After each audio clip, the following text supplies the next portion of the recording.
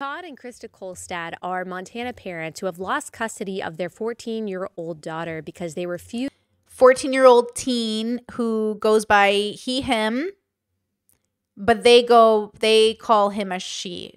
So it's assigned female at birth, identifies as male. So they're misgendering the teenager from the start, right?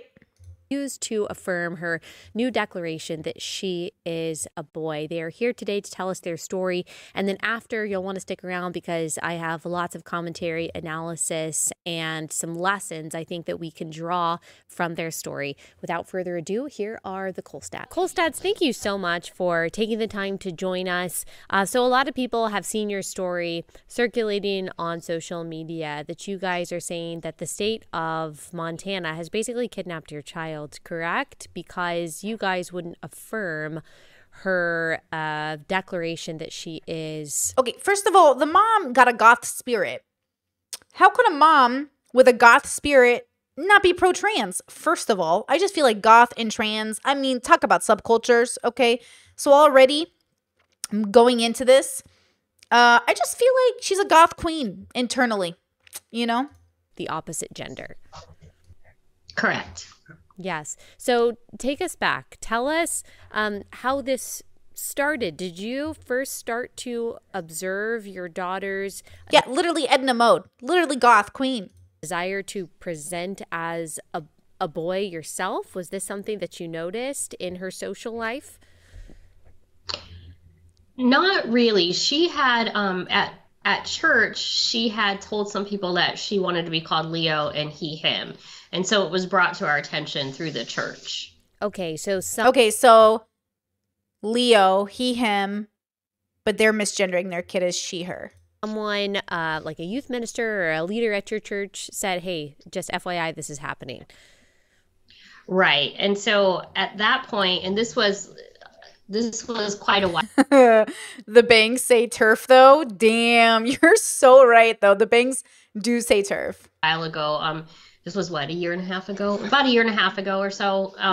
And so at that point, we had a discussion with her about, why do you feel this way? Could you feel this way because maybe there's some past issues in your life that you're trying to resolve, which is normal. Everybody has that. And it's important to note that what does everybody have? Past issues they need to resolve in their what? Been in counseling off and on throughout her young life.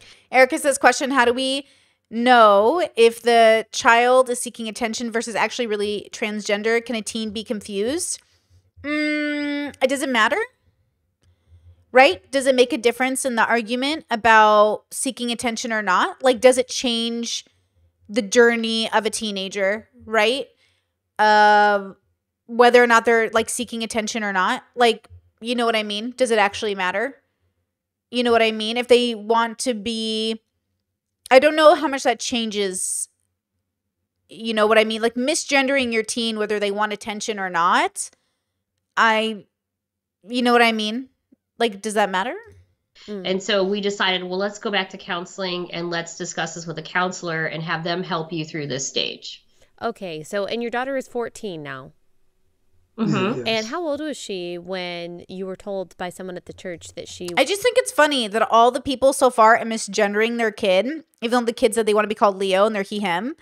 And they're like, why does my teenager fucking not want to live in my house?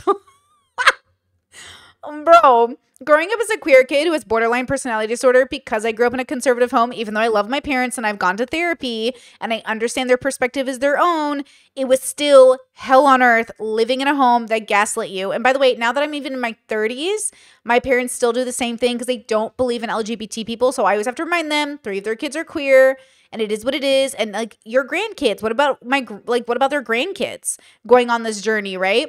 So again, like, I just love that they're like, why doesn't my teenager want to live at home with me? Well, maybe because you literally are misgendering them over and over again for no reason, except you will never validate their existence. So like, what's happening here? He was asking people to call her Leo. She was late 12, almost 13. So it was about a year and a half ago. Okay. Wow. And I imagine that was really difficult to come to terms with, that these were feelings that she was having. I mean, what was your reaction at the time? We were also receiving text messages from people in town saying the same thing, that she was doing that, but our reaction was to ask her about it, and Right. she kind of played it down like it wasn't a You big know, deal. yeah, we were shocked, but she really downplayed it. Like, no, no, no, that's not really a big deal to Mm, me. I just like doing stuff like that. So she didn't come to us hardcore and say, this is what I'm doing, this right. is what I want to do. She really downplayed it. And if you're which is pretty normal, right? So my mom recently was like, and by recently I mean like a year or two ago or whatever, she was like, I would have known if you were into girls growing up, Brittany, you would have told me. You always told me everything. And I was like, yeah, but I'm not going to tell my conservative parents that I like girls. That's the one thing I know not to tell you. Your parents teach you to be the greatest liars. I always tell my parents, you made your children into beautiful liars. Like, we're so good at lying as a family because you taught us that it's better to lie than to tell you the truth because of the consequence of telling the truth. Right? And look, everyone goes on a journey. It doesn't matter if you think you're trans and you're not. It doesn't matter if you think you're straight and you're not. Everyone's going to go through a journey of like being like, is this who I am? Is this who I am? And the point of it is to let someone go through the journey and have it be what it ends up being. It is what it is, right? I don't think transitioners should regret things. I don't think you should go to college and regret things. I don't think you should get married and regret things. Like, you can regret if you want, but don't let your whole life be swallowed up by that regret. It's just a part of your journey. Mikey with the super chat. Do you think your farm brother would react well to having LGBT child, or does he hold his religious values to the same standard as y'all's parents? So I've talked to my farm brother about this before. My farm brother is more interested in breaking generational curses. So of course, if the kids end up being gay or trans, he wouldn't be able to reaffirm them while they live at home, but he would explain to them that from a Catholic perspective, he can't. And then as their father, though he understands they might be different and would allow them that difference, while they're in the home, it would be much harder for him to reaffirm that in them. So like, they could talk to me, they could talk to somebody else. Like, realistically, if his kids end up being LGBT of any kind, they're going to talk to me or they're going to have a question about their own religion, right? Like, do they stay Catholic and, not engage in LGBT, I guess, like, relationships? Do they not transition? It's going to be up to the individual child to decide, but my brother is not going to stop them, like, in a sense. Like, he's not going to, not like, you know what I mean? Like, we've already talked about this. From my understanding, he's not going to stop them. Like, he's not going to do to them what my parents did to me and my brother and my sister. Like, he's going to let them decide, but let them also know that, hey, as a Catholic, like, I can't support this, but also, like, you get to do what you want with your life type thing. You know what I mean? So from my understanding, it's going to be much better for his kids than it ever was for my parents' kids. And again, I love my parents. I have a good relationship with my parents. But they do take their religion pretty fucking seriously, which somebody pointed out to me in the comment section. They said, Brittany, I come from a similar background than you, where there's little hypocrisy in our family because they are religious. But a lot of people are used to religious parents who are very, very hypocritical. And my parents aren't like that. If they think it's wrong, they're just not going to, like, they don't go to anyone's weddings. Like, they didn't just not come to my wedding. They don't go to their friends' weddings. My brother doesn't go to other people's weddings. Even some of his best friends, he doesn't go to their weddings because it's, like, not a part of their religion. So it's not that they rejected me personally. They literally have the same rules for everybody. And so they're very values, oriented. And so I think that's also something that I can accept a lot easier than like, if my parents were hypocritical, it'd be different. But because they just like, this is just how they are, I'm like, oh, okay. Like, it hurts as a person. It's like, oh, I want you at my wedding. But then as like a rational person, I can understand, like, different bubbles have different rules. You know what I mean? you're able to say, you said that she was in counseling throughout her young life. Can you say what she was in counseling for? Is it related at all to gender confusion or no? No, she's really struggled with bullying since about, gosh, maybe third grade. Well, that's a red flag. Your kid's been struggling with bullying since third fucking grade? It's about third grade. She struggled with bullying and issues around that. Yeah. Yeah, gosh, that's so tough to deal with. So she's been in therapy or counseling because of that, just feeling excluded, and I'm sure self-esteem and other things like that, right? Correct. So that, as you know, that would lend to self-esteem, self-worth, and how you feel about yourself. And she's always just really, really struggled with fitting in at school, and she wants so bad to fit in, but she's a great kid, super, super smart. They're basically describing every, like, is she neurodivergent? Is she queer? Is she trans? Like, why isn't she fitting in? Well, maybe because he's a he. That's the thing, is the kid feels like they're a he. They say it's a she. Oh, this is going to get confusing with gendering stuff. How do we have this conversation? The child, the teenager? I don't know how to have the conversation because the gendering is off. So they're misgendering their kid, who is assigned female at birth but identifies as a male. And the judge took the kid away because the parents weren't going to reaffirm the gender. And we're going to tell them, if anything, it's a mental health issue and you're going to have to fix this, right? But then they've been bullied since 3rd grade and they've always stood out and they've never gone along with people. So why is that? Like, isn't that even more of a case that they're probably trans, or more of a case that they're probably, you know what I mean? Not like everyone else's kids. But she's the kid that's always been in math club and not like the cheerleader type. Right. Yeah, she's done very well in school, self-taught herself, guitar. She's just a very intelligent little girl. Yeah. Bro, this would trigger the fuck out of me if I was a trans kid in a family that kept misgendering me and then telling me they love me. It is very triggering. Even as a queer kid, it is extremely triggering to be around parents that are like, you're not really gay, you're not really gay, you're not really gay, you're not. So I, again, like, peace and love to my family.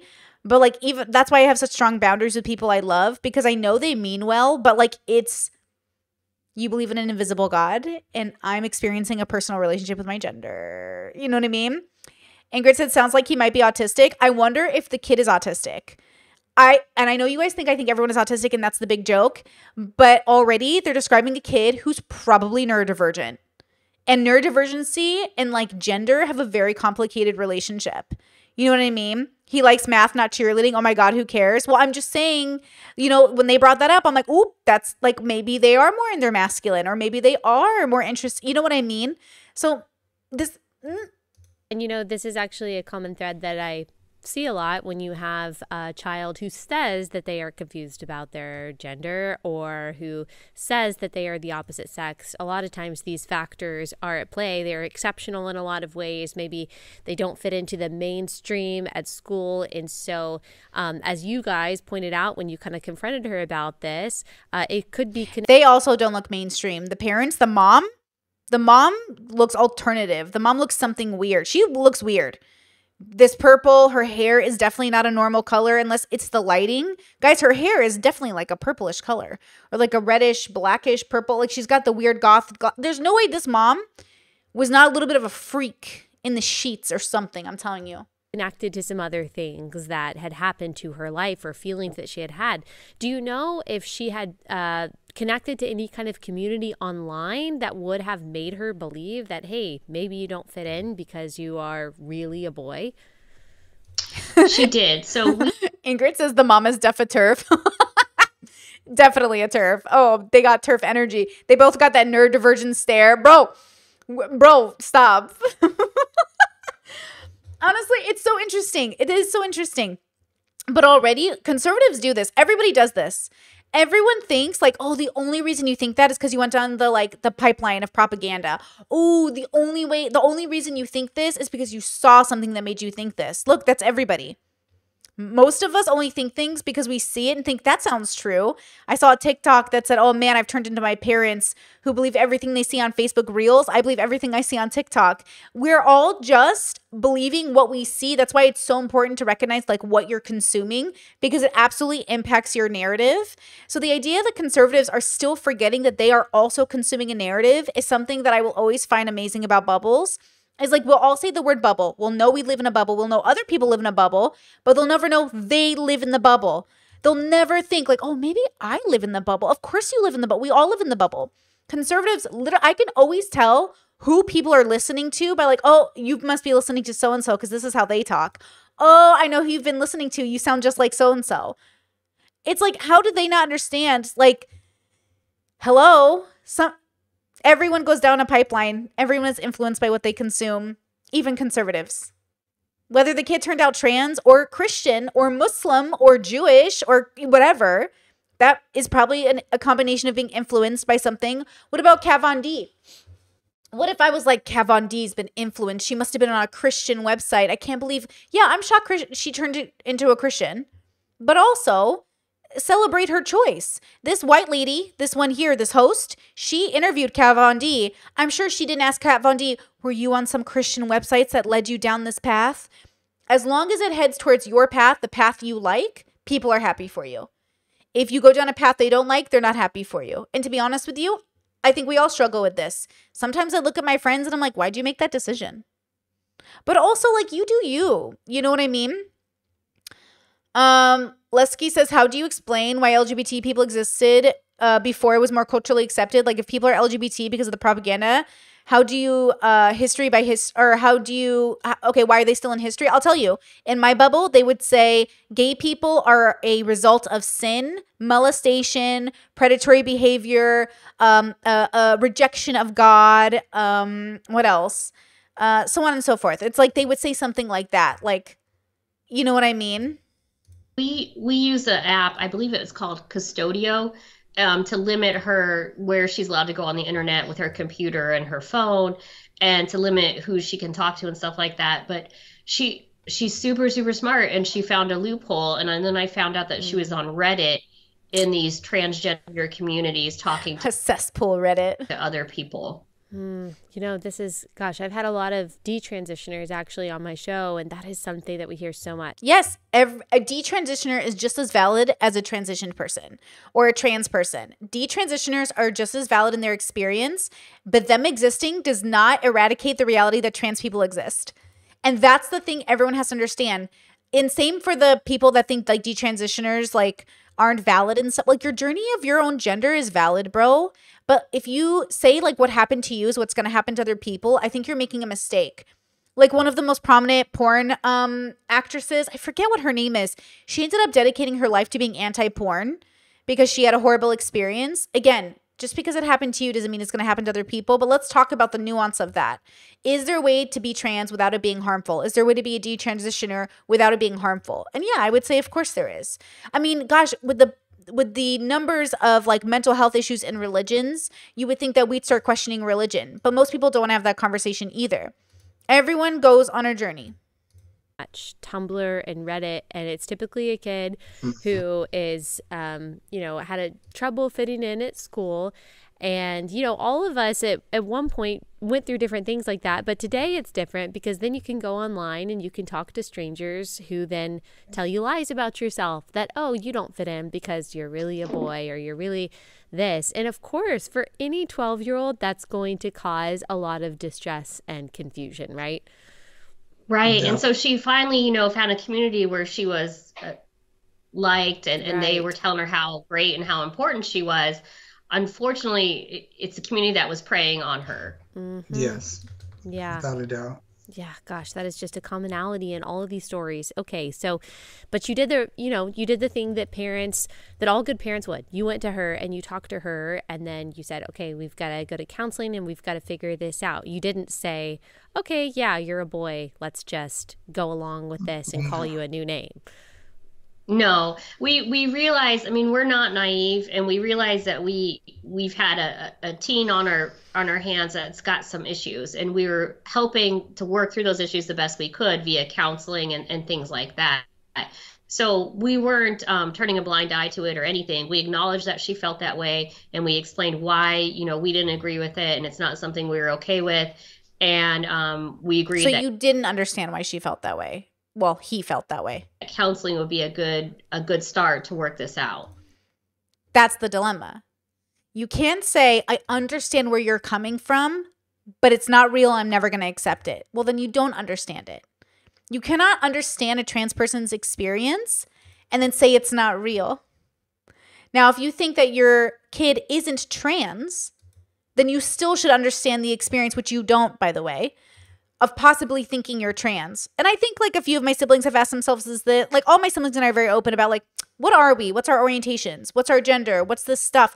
These parents have already decided no matter what their kid says, they're not budging.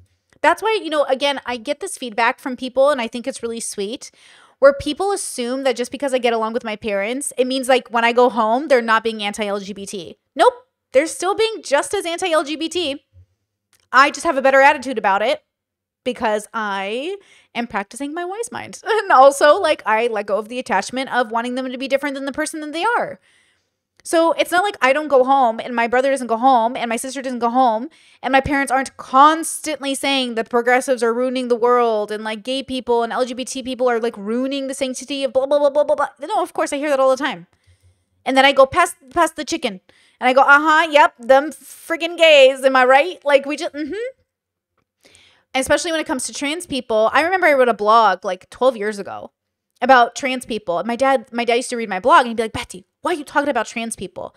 And I was like, I don't understand how you don't think this is insanely interesting that people don't feel like the right gender in their bodies. And he was like, I don't understand why you think this isn't like a mental health issue. And I was like, well, I could think it could be both, but also maybe it's neither. Like maybe we haven't even started to think about what it could be. And that like started the journey of my parents realizing like, oh, like our daughter's pro-LGBT and pro-trans.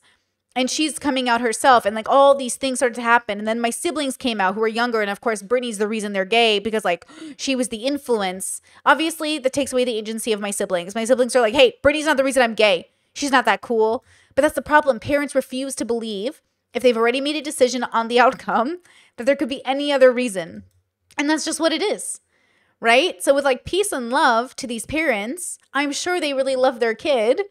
But they're not going to have a relationship with their kid in the future if they keep fucking misgendering them. They're not acknowledging their journey. And especially not if the kid doesn't decide, like if the kid decides they're cis after all, okay, because it's a journey.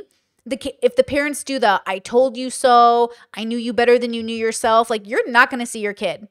And look, I know, and I tell you this all the time, I think it is a sign of dysfunction if you don't have a relationship with your parents. Wouldn't you say this is dysfunctional? I would say it is dysfunctional to misgender your child. I would also say it's dysfunctional to say, I want to help my child by ignoring every one of their like requests and needs. And I would say it shows you have a dysfunctional relationship with your parents because you cannot talk to them. And I'm not blaming you, but I am calling it dysfunctional. Which is why, again, I say if you want to have a functional relationship with life and with your parents and with yourself, sometimes it starts with dysfunction and leads to functionality. Right? So again, like I'm going to call this dysfunctional. I'm going to say the trans kid is probably dysfunctional. And I'm going to say eventually they won't be because you can move out of that. But I think we're all kind of dysfunctional on a spectrum. Sometimes I'm dysfunctional. Sometimes I'm functional. You know? Wolf says the parents are indoctrinated, closed-minded, and mentally ill. If you ask me, too much religion, aka delusional nonsense. Well, that's one of the dilemmas too, as we're living in a world where people say, value and respect us for believing in an invisible God, but we're not going to believe in your invisible gender. It's like, can we just have both? You get to worship your God, they get to have a gender. You know, but no, that's not good enough. And that's what's so beautiful is they'll talk about what reality is. Religious people, God bless them, will literally try to say, I know what reality is. And I'm like, ma'am, you were literally talking to a statue. Ma'am, you were praying to the voice in your own head. Like, ma'am, you were eating a piece of bread that was manufactured in some warehouse and like calling it the actual body of Christ. Like, ma'am. And again, with peace and love, I love that for you. But it's so interesting that they get to believe in an invisible God, but you can't believe in a gender. Okay, cool. I love that. You know? Bisa says it can be mental health, but not always. Like, is being Christian a mental illness because you believe in something unprovable? I don't think so, but also gender dysphoria sounds so distressing. Yeah, I think it could be both things too. Obviously, all trans people aren't a monolith, so individual trans people are going to have a different experience, and individual religious people are going to have a different experience. You know what I mean? And this wasn't a daily problem that we're dealing with every single day. It was very rare, like years apart. Right. So you guys didn't really get the indication from how she was dressing or how she was acting that this was really like a persistent, distressing feeling that she was having, that she was a boy. Correct. So regarding her clothes, because people have asked us, we've always allowed her pick out her own clothes. And the way that we've done that is we let her put the clothes in the Amazon cart. And then we look at them and say, is that an okay shirt? Or, nah, you shouldn't have that. And then we'll buy them for her. So she's always been a jeans and T-shirt kid. She's never been into dresses and fancy shoes or anything.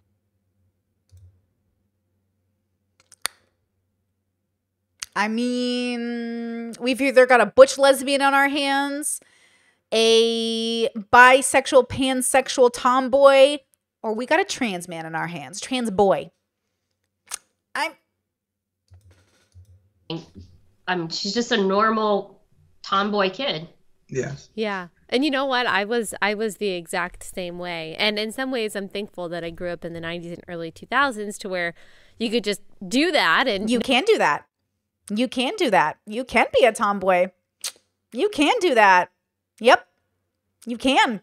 That's still a thing. Didn't go away. No one questioned anything, but gosh, it's a lot harder for kids who don't conform to you know, the mainstream acceptable standards for. I love these people. I love these people because they're like, we need to make kids or make sure kids aren't freaks, and we want them to be the mainstream, which is what's normal. And then your kid is in the mainstream, and they're like, that's totally normal. Guys, everything your kid does is probably totally normal. Normal is just like saying like expectation of behavior, but also like it could mean also so many things. Like being a tomboy is so literally a thing. You can do it if you want. Okay. It doesn't mean you're trans. And it also doesn't mean that trans people see tomboys and think you're trans. Right? That's not a thing that happens. I mean, if you're kids, I mean, it's not a thing that generally happens. You know what I mean? But people hope for it. Bro, every time I talk to my parents, I am in my mid-30s. My partner and I are in our literal 30s. We have lived 3 decades on this planet. And my parents, literally every time they talk or call me, are like, I can't wait for you guys to join the Catholic Church. What if every time I called my parents, I was like, I can't wait till you're pro-LGBT. I love you. Tell me that wouldn't be annoying. Tell me they wouldn't get the fuck triggered. They would get the fuck triggered. I should start doing that just for fun. They would get the fuck triggered, bro. If I called my mom and every time I talked to her, I was like, I can't wait for you to be pro-LGBT. I'm so looking forward to it. I just think it would be so lovely. She told me she had a premonition. My mom goes, I have a premonition. You and your husband are going to be walking down the streets of Croatia. You're going to see a church. It's going to be a Sunday. Then you're going to walk into the church and you're going to feel the Holy Spirit come over you. And you're going to say, you're looking up to the sky to God like, are you real? And he's going to say, yes, Brittany, I'm real. Yes, Brittany, I'm real. And I was like, uh-huh. And I just look at my mom and I go, I love you so much, Mom. And she goes, I know, Betty. I can't wait, Betty. I love you so. I can't wait. And I was like, I love you. Yeah. I love my mom. I love my parents. They're the nicest, sweetest people. Holy shit, though. The emotional labor I do for my parents just to like, okay. Yeah. Yeah, I love you. I know. I get it. You know what I mean? Girl. To wear and things like that. So I understand that was probably really difficult. Okay, so that was when she was about 12, and before I kind of fast forward to how everything has unfolded now, you did mention that you guys go to church, and so you're Christians, and I'm sure that has something to do with, this is a Christian show, I'm sure that has something to do with your opposition to a child identifying as the opposite sex. Now, at church, you said that a church leader came to you and said, she's asking people to call her Leo. Were there people in the church kind of affirming this idea that she was a boy? Multiple people were confronting us about it. Some of them were flat out saying, we met your son at church today. But they were. Oh, okay. That's kind of nice that people are reaffirming his gender in church. Thomas says, I think it's kind of naive to say no one assumes queer when saying a tomboy. Many people do. I said trans, not like queer, but trans. I'm saying, of course it happens, but I'm saying no more than anything else happens. They're making it sound like it's more than normal. I think it's very normal I look at people and think autism all the time, or neurodivergency or queer all the time. But I'm saying everyone does this. I'm just making the argument that it's not unique. So when conservative parents go, oh, it's very different. The trans people tell you, you must be trans. Oh, you must be trans. Everyone does this with everything. Everyone tells their friends, oh, this must mean this about you. You must be this about you. Oh, this must mean, I'm just saying it's not, Okay, wait. For those of you saying my mom is delusional, I need you to know this is very typical.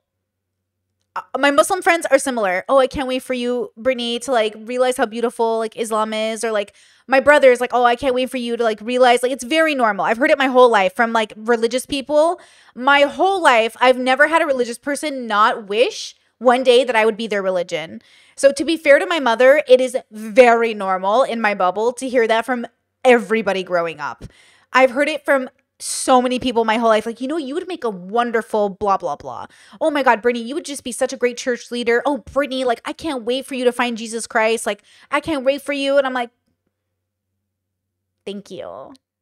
I know you want me a part of your team, but I already bat for the rainbow. So I'm busy, Weren't really affirming her. I think people were kind of like, what do we do with this? Confused. Like, this kid is saying this, and how do you even, nobody really knows how to approach it. It's so new, and especially in the little area that we are in. So no, they were not going behind our backs and affirming or anything like that. No, the church was fantastic. So the counselors there, the faculty, all of them were. Wow. Ingrid, really? My mom still thinks I'll go to Lutheran church? I didn't know that about your parents. That's so interesting. Or about your mom. Just great. So. Okay, so they were just more confused about what was happening, but she was maybe using their confusion as a form of affirmation for her, trying to get them to call her Leah. Yes. Okay, let's fast forward then, because Ian says, so religious people don't have the capability to question their own beliefs? Not often, and I would say most people don't. I would say most of the planet does not engage in the capability. That's what my work is predicated on. We all live in bubbles. A lot of us die in bubbles. People hardly question anything about their life. That's why it's such a big deal to have a midlife crisis. That guys, they dedicate whole movies and shows to like a midlife. Why would you have a midlife crisis? What is the midlife crisis? The midlife crisis is a pattern of human behavior of people not questioning anything about their life until they reach a midlife. Then they go, oh my God, wait, what's happening? I don't even know why I would have a midlife crisis. Like, why would I have one of those? You know what I mean? We all have crises I think I had a 20s crisis, honestly. I think I had my midlife crisis in my 20s. But, that feeling comes from not asking yourself every day, every week, not checking in with yourself. And plus, if you dismantle, to think about Rhett and Link. Rhett and Link have talked about this a lot. It is a very big deal to question your religious belief because it changes all the relationships you're going to have with people. So remember, like, it's very much not encouraged to like leave religion. It's encouraged to go deeper into religion for that reason. So, secular people have this problem too, but religious people particularly are encouraged, obviously, to challenge themselves, to question their faith, only to become stronger and come back into it, right? So I think that, yeah.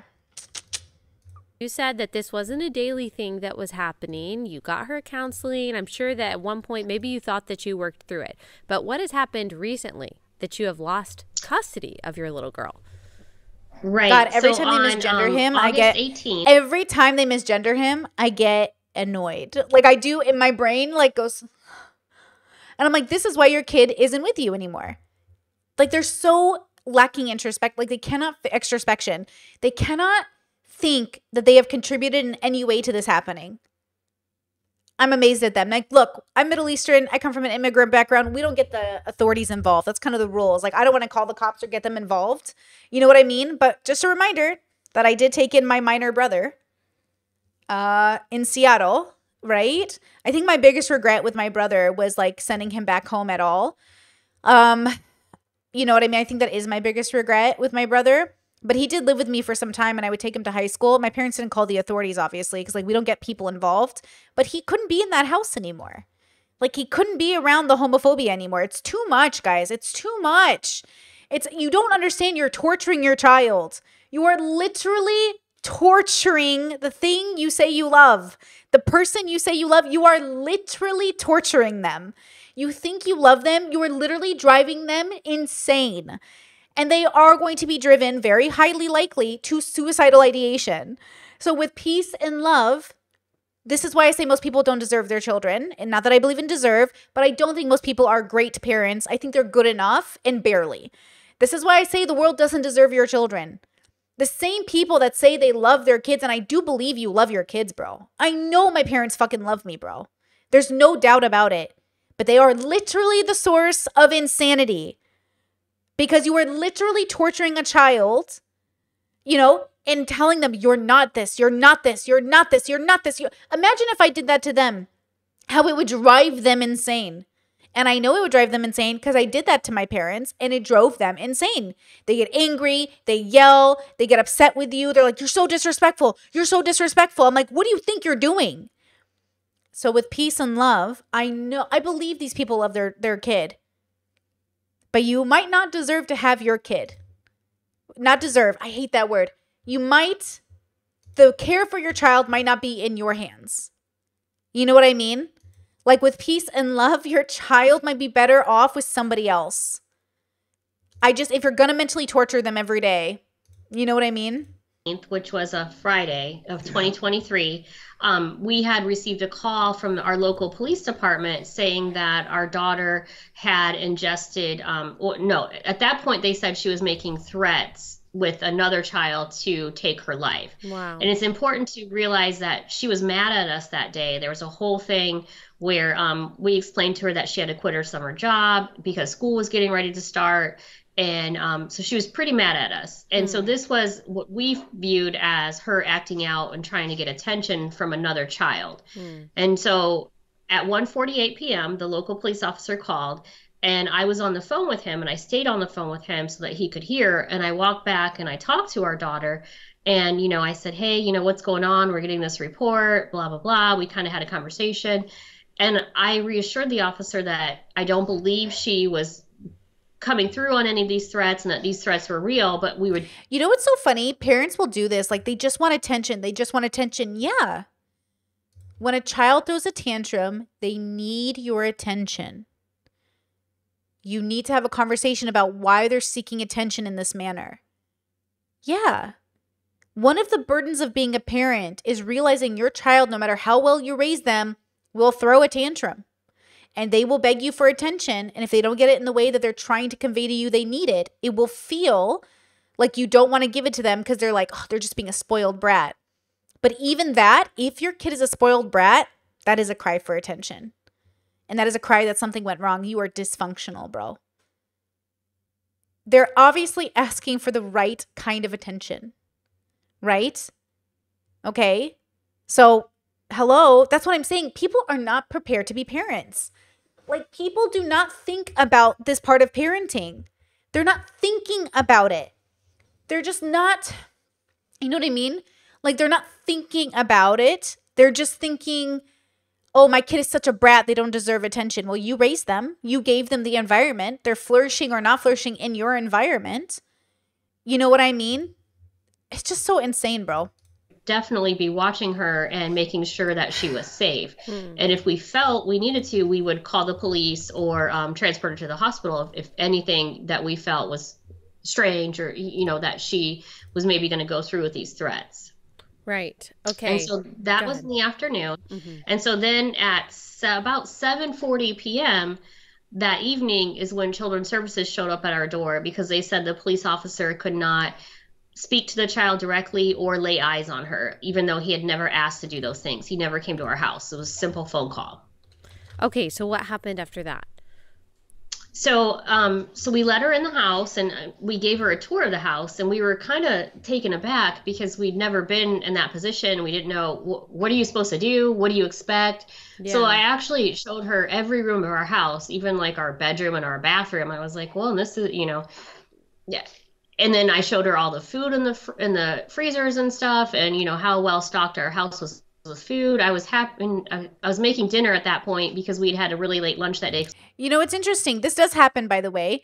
Queer kids will tell lies about their parents in order to get out of their situation because the normal truth isn't good enough for anyone to do anything about it. If you tell people like, hey, I'm a gay or LGBT kid in a conservative home and it's torturing me, that's not a good enough reason for people to take you away from your parents to most people. So what they do is they escalate the problem in order to be taken away before it actually gets to that point. And I guarantee you it will get to that point. You know what I mean? And the problem is like they're teenagers, they're kids, they don't know how to do anything. And since you keep telling them no matter what, you will trap them in this home and you will mentally torture them by denying their LGBT status, you are basically giving your kid no other option but to do the extreme thing. That's why I say the world is a contribution. It's a reflection of us. The world is our karma as a whole. The whole universe is the population of the earth is a reflection of us as a collective. You know what I mean? When I see like a teenager who's being rebellious, they're finding themselves. They're trying to figure out like, I don't feel good here. Who do I really want to be? That's a great question to ask yourself, right? Most people who are born into bubbles live in bubbles and die in bubbles, and the bubbles they're born into. We all live in bubbles, but the ones you never ever question, that is possible. But for many, many people, we usually question the bubble, leave the religion, leave the political association, leave the neighborhood, leave the expectation of the future behavior. We migrate to something else. We change, and it looks like, oh, we abandoned our family. We abandoned the place we came from. We're the ones causing the issue. And to be honest, in some ways, we are the ones causing the issue, but it's worth the cause of the issue. So teens don't know what to do. They're spiraling. They're so out of like control in their life. They escalate the claim just so somebody actually pays attention. And I've seen this time and time again, and I do think it's within reason because you as the parent, as the adult, have denied them any agency. So now they have to escalate, which was your action that caused it, right? And also, if they don't do anything, the risk of suicide is so much higher. If those kids don't get out of that environment, the risk of suicide is so much higher, you know? And so there's so much that goes into this.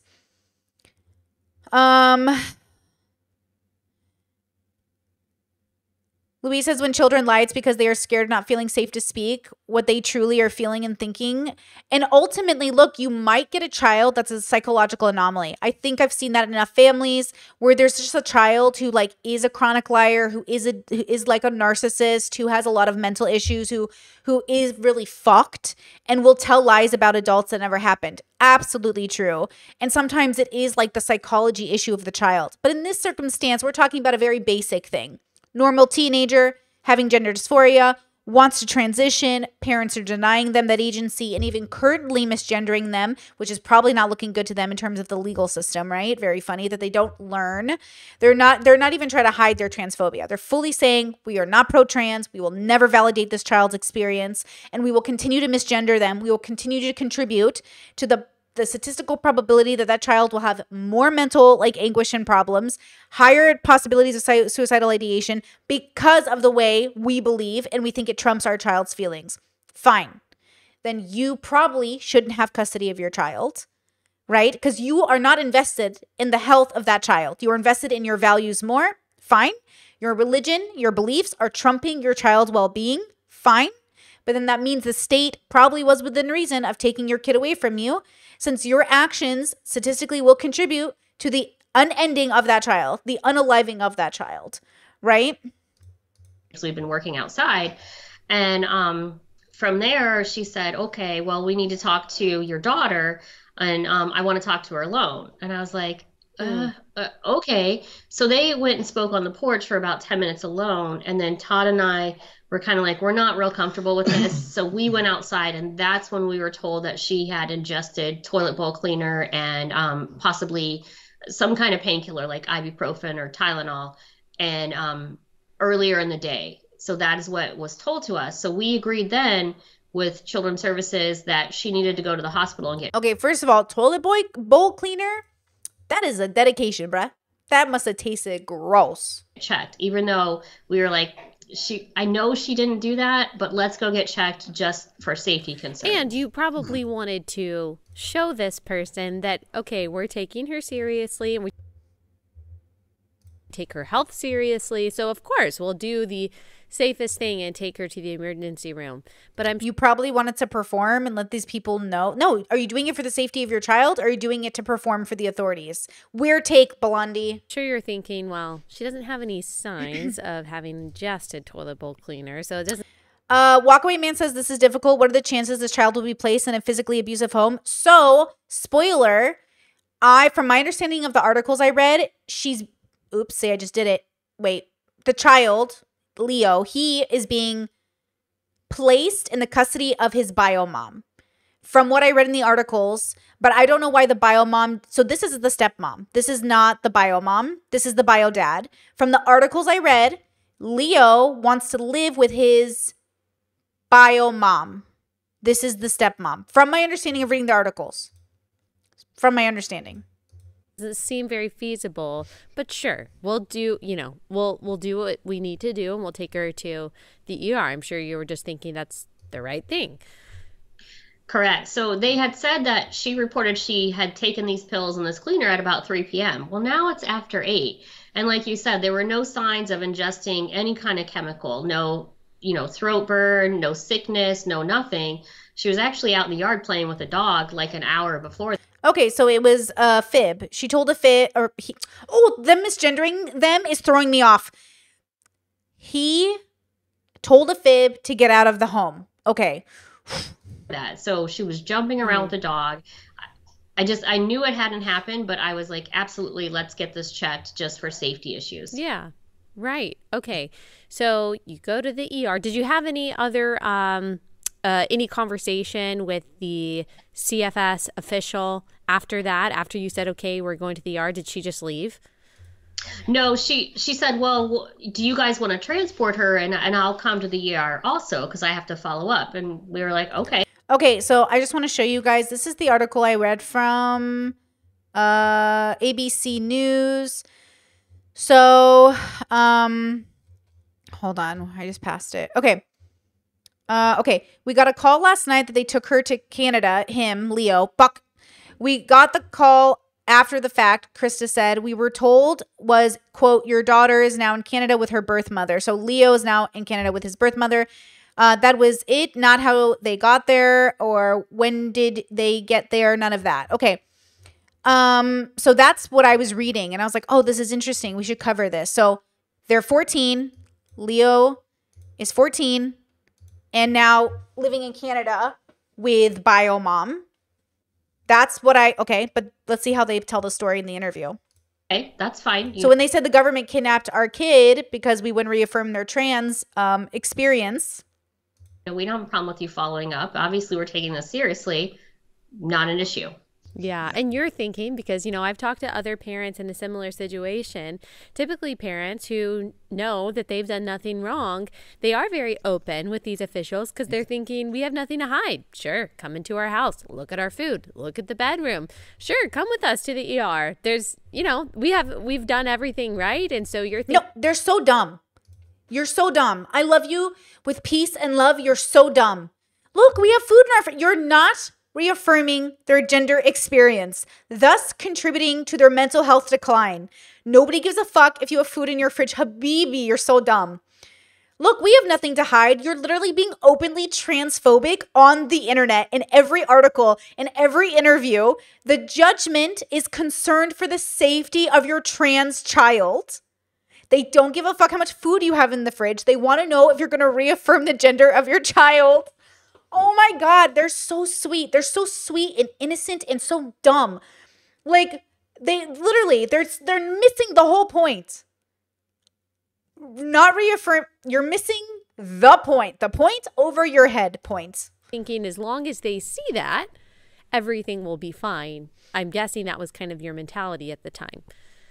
Exactly. We were like, we're 100% transparent. What do you want to look at? And I kept asking her, I said, do you want to come and take pictures of our house and so that you have it for your record? Because again, never been in that position, didn't know what to expect and didn't know what we were supposed to do. So we were absolutely 100% transparent and honest about everything. Yes. Yeah. Okay. So she followed y'all to the ER, I assume. And what happened from there? So we got to the emergency room that evening and they did some blood work on her, which we didn't see for another day or so. And then, they talked about how if this is a suicide threat, somebody has to be admitted for 72 hours and watch to see what's going on. Like, why do you feel this way? Do we need to step in with treatment or anything like that? So we agreed that she needed to be admitted and we were fine with that.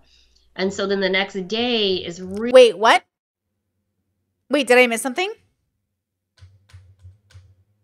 Then, they Oh, transparent parents.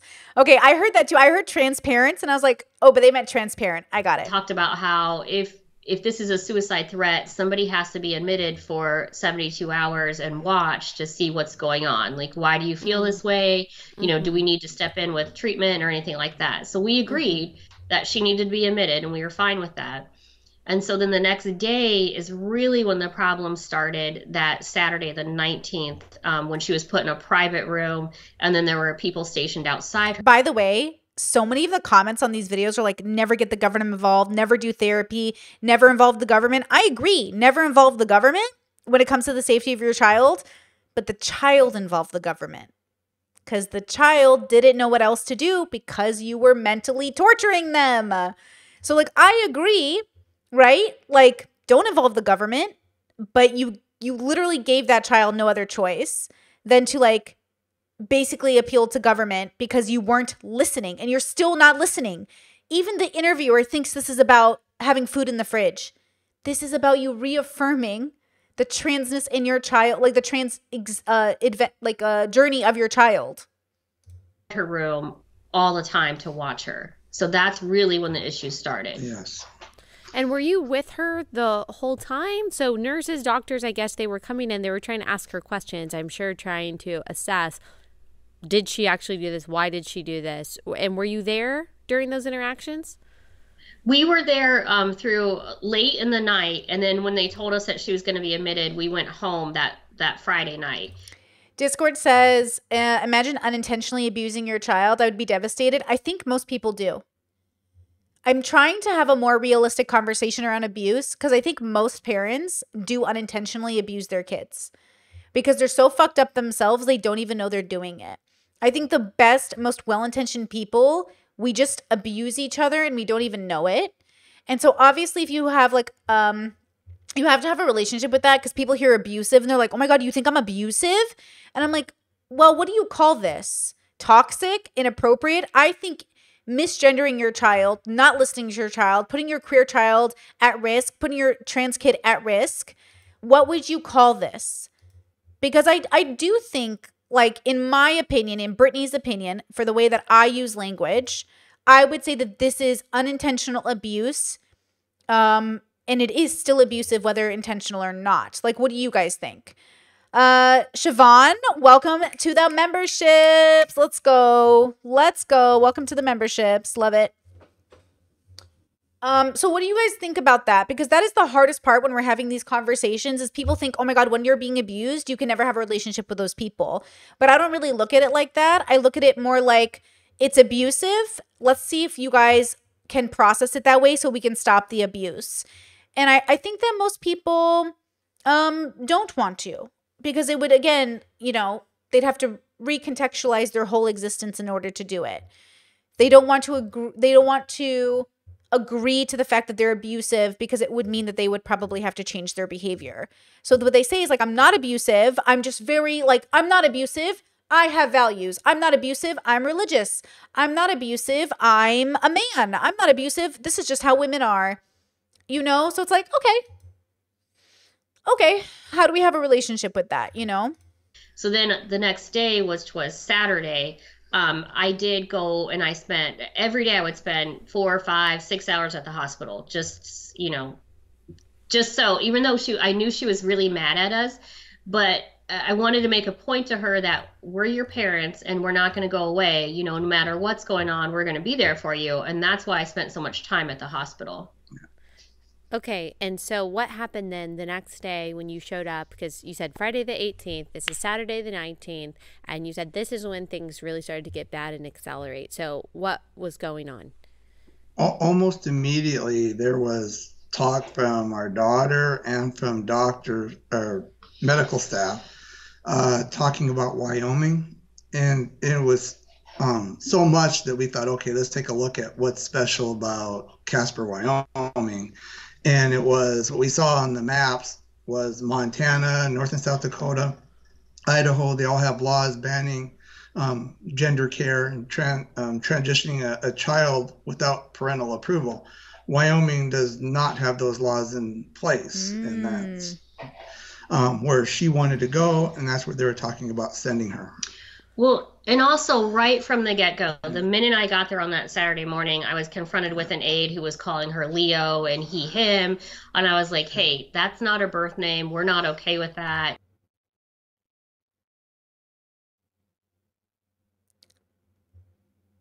I don't feel bad for them.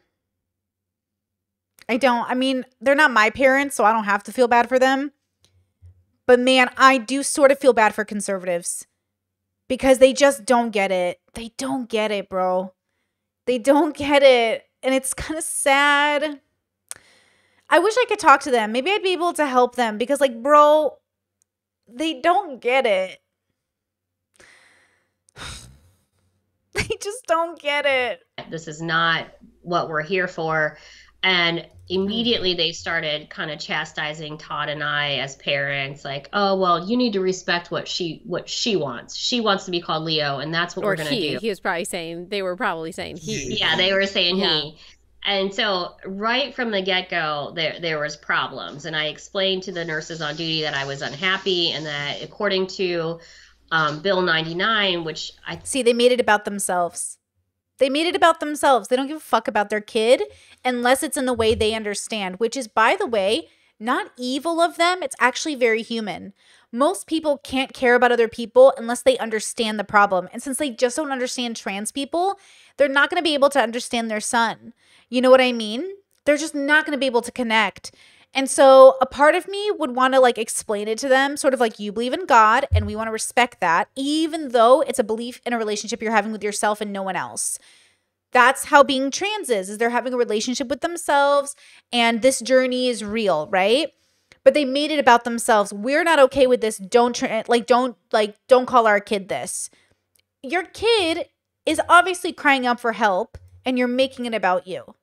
Because they really, and this is fair, really do put God above their children, which I think if you're religious makes sense because it's about values. And this is why I say if you're going to choose your religion over your child, then you deserve to lose custody of your child, right? If you're going to create this environment for your kid. If you are a religious person that puts your religion above your child, but not at the expense of your child, then I think you can keep your child. Does that make sense? Do you guys know the difference? If you're going to torture your child because of your religion, you can't have a child.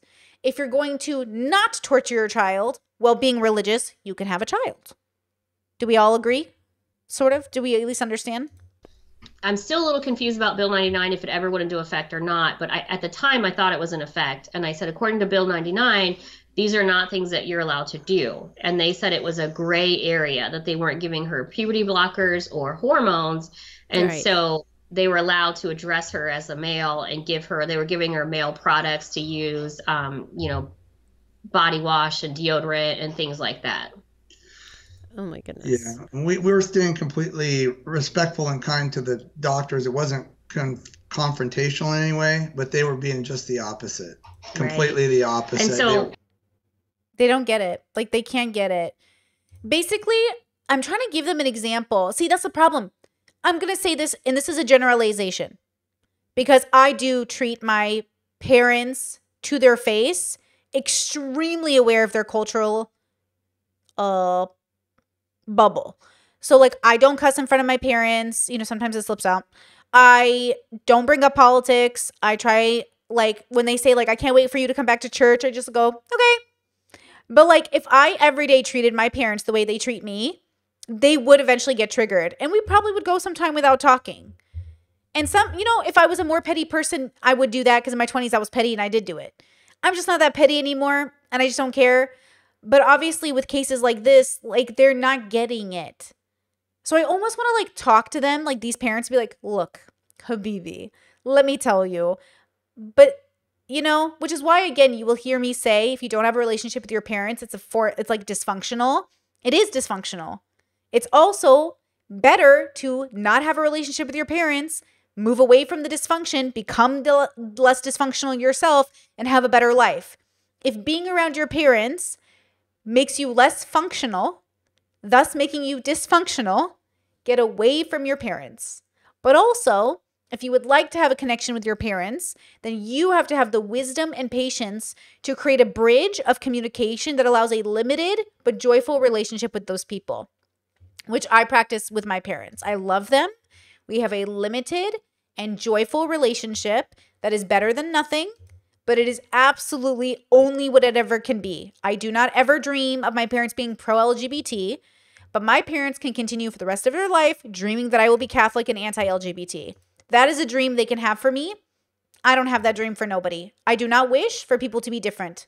I only wish for people to be introspective and to be considerate of other people and how they live their life. Basically, these parents keep serving meat to a vegan and they don't understand why the vegan's upset with them. Because you're rude. Because you're rude and obnoxious. That's why you're not having a good understanding of the situation. You keep trying to serve meat to a vegan. You're being incredibly inconsiderate. Yeah. Some of the things that happened at the hospital that were alarming were, the aide that was outside the door that was talking about how she identified as non-binary and she herself was going to go to a different city in Montana and get top surgery. So that was alarming, and we were like, "Hey, this is the aide was saying that about herself." Yeah, about herself. She was saying, "Well, okay, so this is so the aide was relating."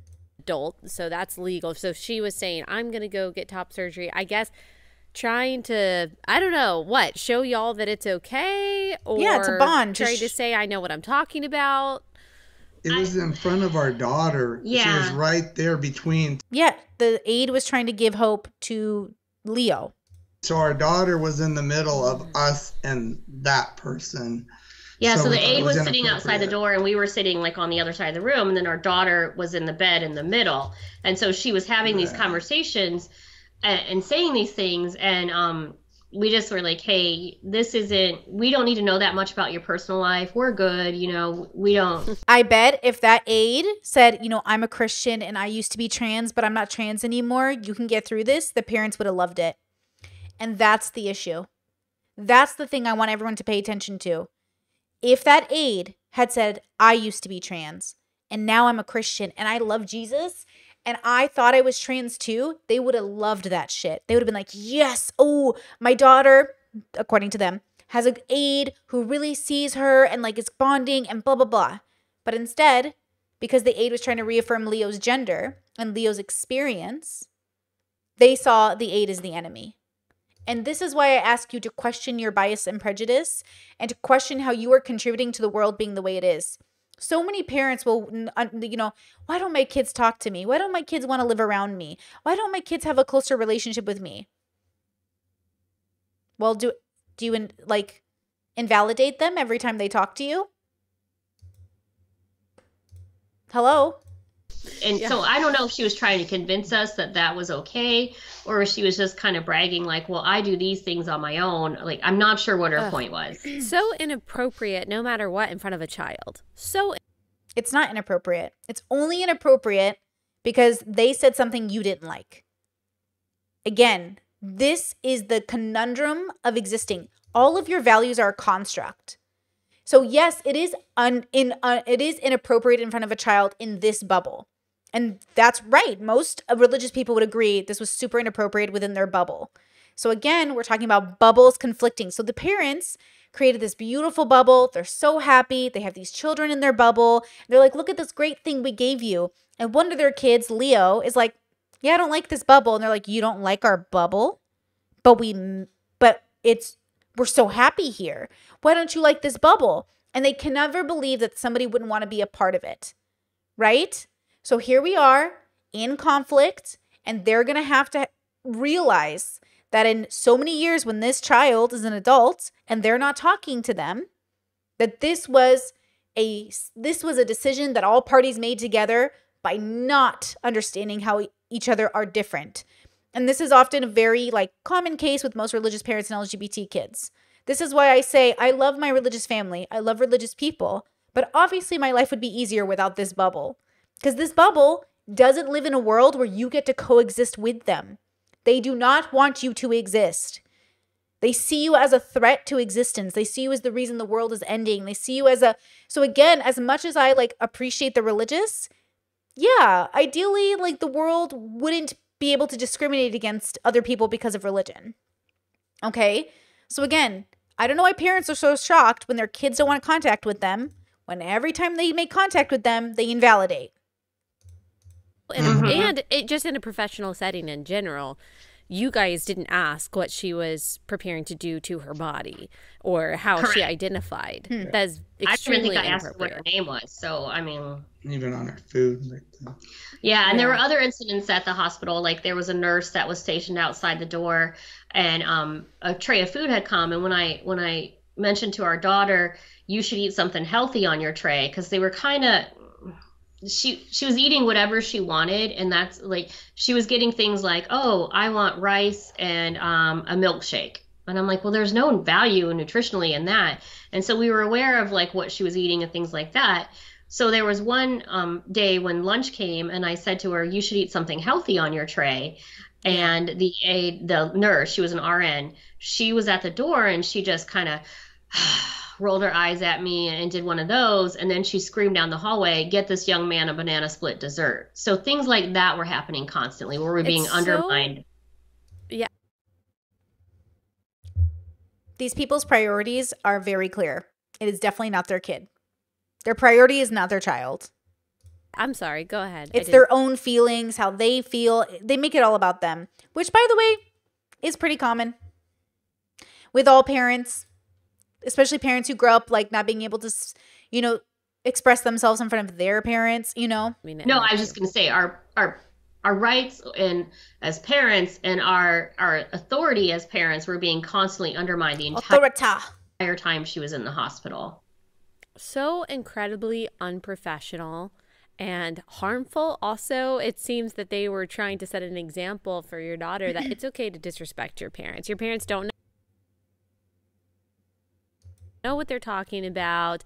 They don't get it. We're in the know. They're not in the know. We want what's best for you. They don't. I mean, that is dystopian and I'm sure very scary and just confusing for you as parents. I find it really interesting how much the stepmom is talking rather than the own father. It's pretty common. In a lot of religious bubbles, women talk more. I know like there's this idea that a lot of religious bubbles are like patriarchal, but like a lot of the religious bubbles, the women speak and the men don't. It's because women are better at it. Like in my bubble, my mom speaks more than my dad to people. My dad's quiet. Like the men are often more quiet. I find it to be much more common for the women to speak more than the men. But that's, again, because the women are better at, like, socializing, because men aren't socialized, like, to be very good with, like, cameras or people or interviews. But women are, good at hosting. They're good in that bubble. They're, like, good at speaking. So I find it pretty typical that the mom is speaking more. The stepmom is speaking more. Yeah, this is the stepmom. The child, Leo, is now with their bio mom in Canada. So that's the thing. They keep saying the government kidnapped their kid. They replaced Leo in the care of his mother, his bio mother. It sounds like you tried to be as kind and transparent as possible, and then to basically be treated like you guys don't know anything and are actually harming your daughter. That's got to be really hard. Right. Within just a couple of days of her being there, the effects were loud and clear. We saw a whole new side of her. It was like that enabled her and it built her confidence in it. Yep. And she turned into something entirely different. So, but man, this is so annoying. This is so annoying, right? Wolf says that the stepmom should stay out of it. If you ask me, I believe in the validity of step parents. Personally, I think if unless you have a dysfunctional relationship with your step parents, like I really value step parents, obviously. So I don't think the stepmom should stay out of it. If the mom. And she might not even be referenced as a stepmom, right? Because, like, not all families do that. Like, some families don't even acknowledge, like, half siblings because they acknowledge them as full siblings. So, there's a chance that they consider their mom as much as they might even consider, like, Leo might say, I have two moms. You know what I mean? by the time she had been there 3 or 4 days, she was not even the same child at all, not even a trace. And I would think parents, it's so interesting. Parents do this thing where they neglect to learn their child. When the child shares, they reject it, they reject it, they reject it. And after years of rejecting who their child is, they go, my child's changed. I don't even know them anymore. Well, yeah, because you didn't get to know them, dummy. you know, that's what people say, that social transitioning, it's no big deal being called different pronouns or different names, that, you know, that has no effect. No, it has that exact effect. It affirms the wrong idea that someone has, that they are the opposite sex, and it gives them a very negative confidence to continue to affirm their own delusions, that then leads down the path of mutilating your body in the name of trying to be something that you will never be, which is the opposite sex. That's what I'm saying. Now put it together. Your child in your mind will never be the opposite sex. So for the well-being of your child, they cannot be in your home. And you know what's so funny? Again, if you ask religious people, hey, don't you think it's so great? Like, my friend's an atheist, but like, they're recently converting to Christianity, but they're only 14, so their parents don't want them to. They'd be like, oh, that's so awful. That's so awful. They're not letting their kid, become Christian. Ooh, I should test my parents. Should I fake test my mom? I could do that. I could be like, hey, mom, question, hypothetical. It's not a trick. Hypothetical. If a teenager in an atheist home wanted to be Christian, would that be good or bad? It's like, people want to undermine authority of parents if it's for a direction they believe in, but not for a direction if they don't believe in it. What if it was a progressive family that wanted to transition their kids? Some people are crazy and they like want their kids to transition or be gay. What if they were like, oh my God, the kid didn't want to transition, so they got taken away from their parents? They'd be like, oh, that's so much better for the kid. And that's what I mean by bubbles. We all have ideas of what is good and bad, but ultimately forcing your kid against their better mental health is probably the bad thing, regardless of what it is. Religion, transitioning. Don't force your kids to be things that are counterintuitive to their mental health.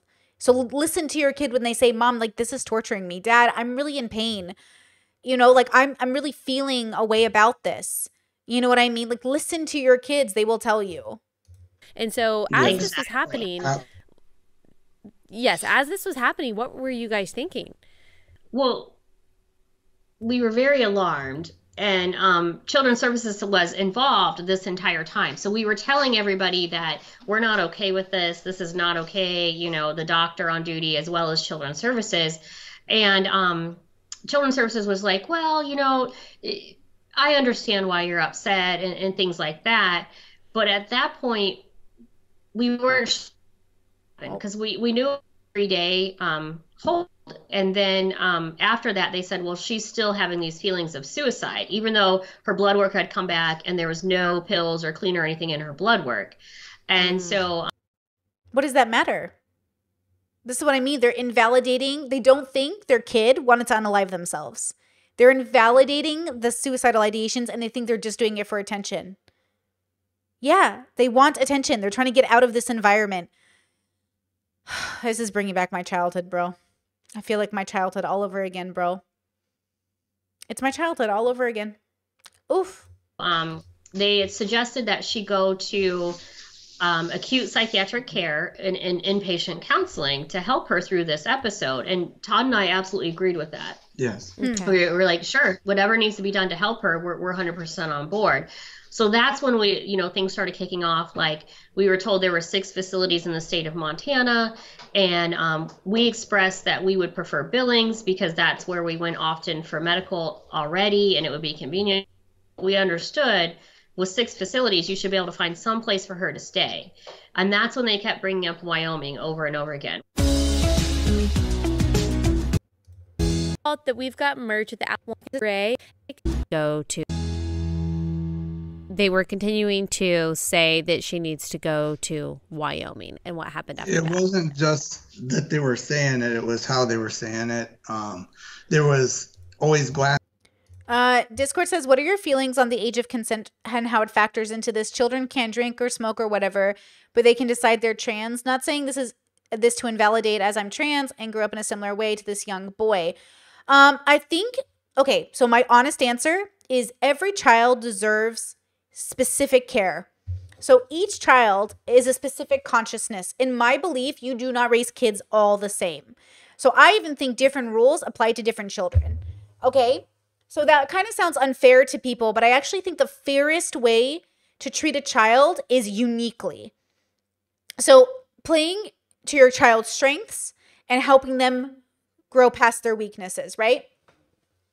So though your child may want to drink, and maybe you could justify that. My parents used to buy me alcohol, but not in the party way. Like parents who buy their children alcohol to party, like that's super weird. My parents would just let me have a beer or some brandy while I read books because I read a book every day. Like I was an avid reader. I've been in reading competitions like as a child, very small ones, like your local library ones, like very cute ones, you know, like you want to bookmark. And I would like read. I've read thousands of books. Like I was obsessed. And I'd be like, can you buy me brandy? So I could be like Hemingway and drinking brandy. I was a very non-disruptive child, except that I was queer and rebellious and very politically minded, okay? But I didn't do hard drugs. I never had sex. Like I was a very, for the most part, like pretty good kid. Never got in trouble with the law. None of that, right? But I was incredibly opinionated.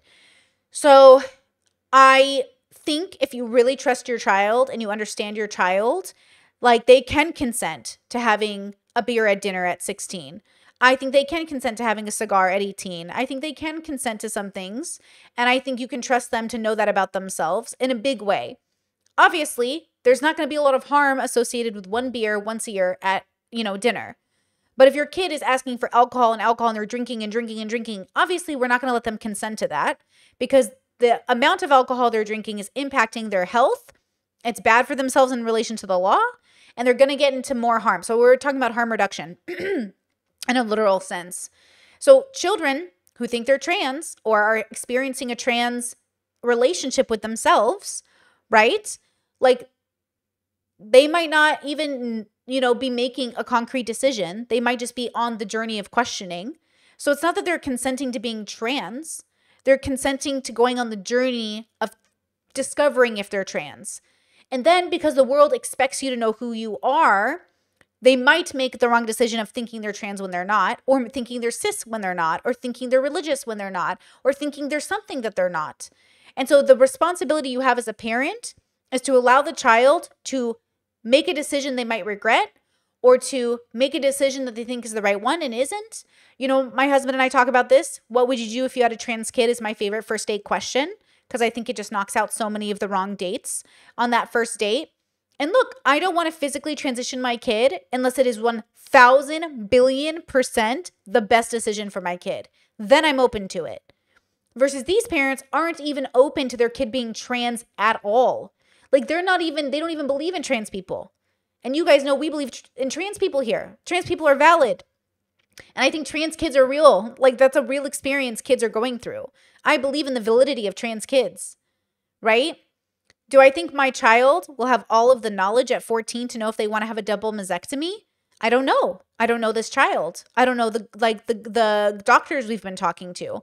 I don't know. It could be a huge regret. And I think we should teach people to live and not drown in their regret, to have a good and wholesome relationship with their regret. Sometimes you make decisions that weren't the best for you.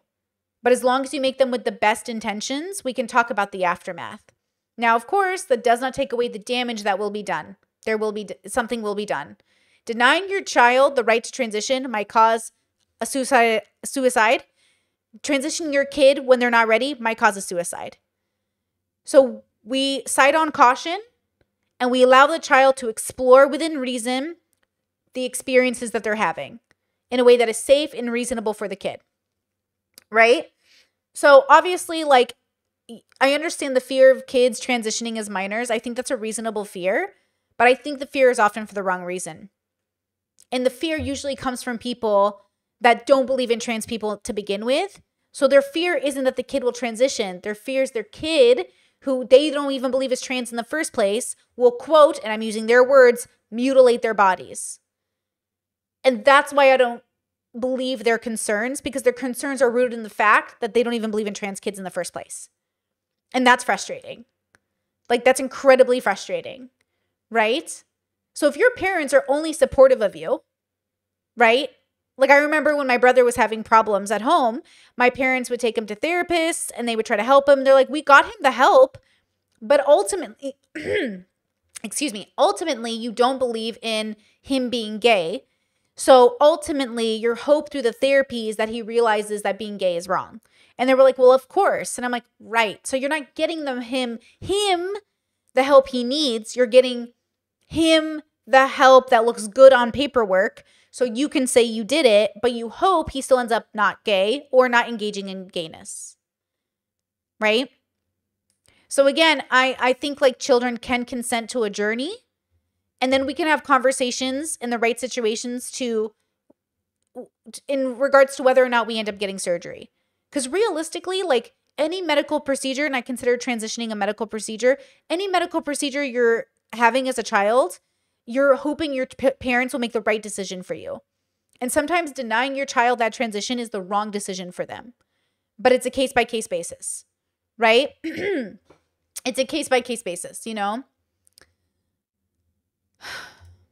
Glances towards our daughter when there was affirming glances, like even though we're telling you your parents that there's going to be a bed in Billings, we're just saying that to them. You're going to Wyoming. That's kind of what the glances said to us. And it's important to note that as soon as Wyoming was brought up, we researched what the laws were in Wyoming because we had been so disrespected as parents up to that point. We didn't trust the hospital or CPS or anybody involved. I mean, that was a good instinct on their part because the hospital didn't trust you either, girl. I mean, that was kind of a good instinct on their part. To be fair, they're right. The hospital didn't trust them, and the hospital was going around them, and they absolutely were disrespecting their status as parents because you failed as parents. Their actions of parents proved they had failed the care and support of their child. Again, even if they didn't want their kid to be trans. So this is what I would do if I was a conservative, okay? This is what I would recommend to these parents. You don't have to reaffirm your kid's trans journey to give your kid the best care and love and support, but you have to respect the fact that your child is on this journey. And in order to get through this journey, you need to respect the agency of your child, unless you believe your child doesn't have agency to such a degree that you believe you have the right to mentally torture your child. And if they say, I don't want to mentally torture my child, then I would say, tell your child, we, because of our religion, cannot support you in an LGBT way, but we, as your parents, can support the fact that you're on a journey. And from now on, we will gender you correctly. It's very hard for us as your parents because, you know, we gave you this lovely name and we have this lovely relationship with you, but we're happy to be with you on this journey because we'd rather be in your life than not in it. And regardless of what you choose, moving into your adulthood, I still have to be Christian and I still have to adhere to my own values. But as your parents, as the people that birthed you, we would still like to maintain a relationship with you regardless of how different you are from us. And so again, we will gender you correctly. We will say the right name, but it's still difficult. We don't want to send the wrong message to you. We don't want you to think, oh, my parents support us. We, as your parents, support you. We don't support you transitioning. So again, I would recommend that these conservative parents get to the point where they can gender their child correctly without saying that they're pro-trans, right? So again, I don't think they want to do that though. I think they're not willing to do that. My parents certainly wouldn't be willing to do that. So if they're not willing to do that, then they have failed as parents, okay, and succeeded as Christians. Congratulations. And you have chosen your religion over the sanctity or obligation you had as parents to uphold the sanity of your child. And because of that, you will now lose rights over your child because you are willing to pick your God over the sanity of your own child, which is your right. And now, because the law values the safety of children, the child has found a way to protect themselves using that law in order to get them the help they need. And reminder that this child is now living with their bio mother in Canada. And these parents are trying to fight for custody of that child because they don't want the mother to reaffirm the trans journey in that child.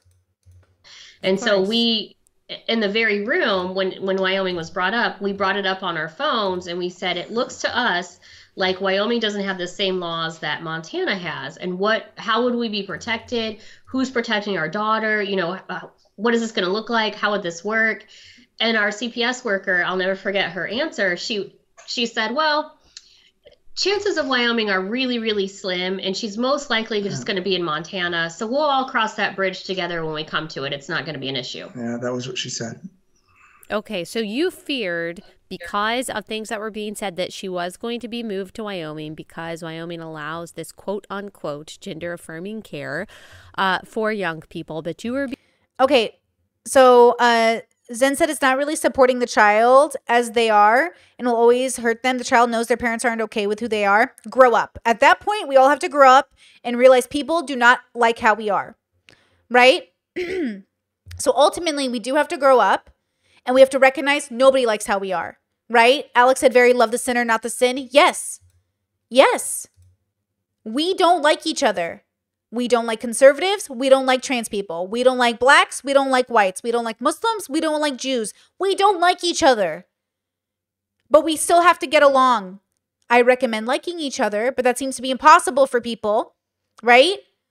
Parents and kids do not, you're giving birth to a consciousness you haven't met yet. They are not obligated to like you. You're not obligated to like them. But if you would like a relationship with them, you better sit your booty down, okay? And learn to get along with people when you disagree.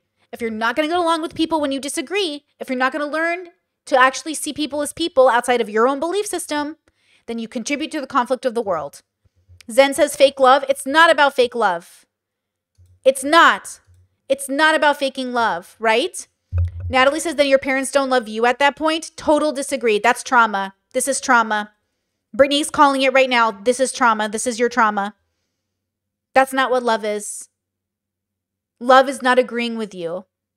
Love does not mean to agree with you. That's not what love is. That's not what love is, guys. If you think love in your bubble means somebody has to see and understand every part of you, good luck being loved. And also, I don't even know how you could love humanity or anyone in that case. See, I love everybody because I know everybody is me on a journey, right? Love is real, but love is not about seeing every part of you, right? And loving someone unconditionally does not mean condoning their behavior.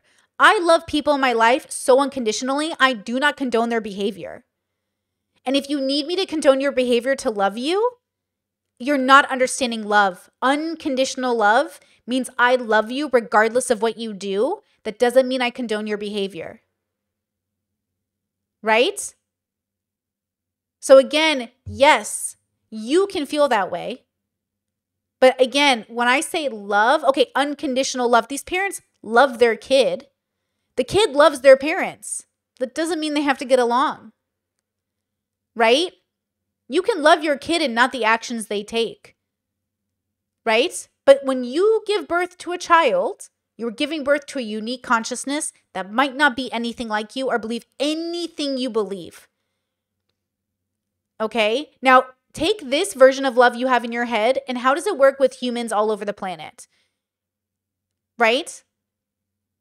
Like, I think of love as something universal, a connection with humanity, a connection with living things, a connection with plants and animals, a love for life. A love for life does not mean it has to go the way that makes me feel comfortable. Right? So have your boundaries. And look, some of you might actually be in a situation where somebody doesn't actually love you who happens to be your parent. Absolutely valid. But make sure that's what it is. Because you're not going to be able to forgive yourself or other people, and you're not going to let go of the trauma unless you actually acknowledge that they're on a journey as much as you are. Right? Like as much, like we're all on a journey. And that journey is going to make us like think ill of people that it's not necessary. Or think highly of people that's not necessary. Okay?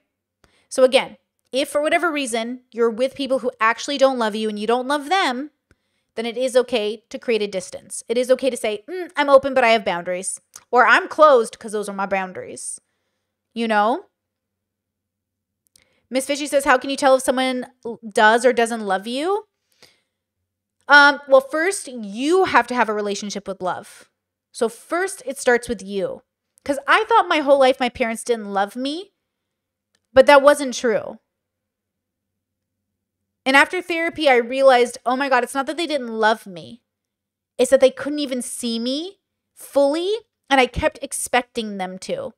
I kept expecting them to see me fully so they could love me. But they already loved all the parts of me they understood.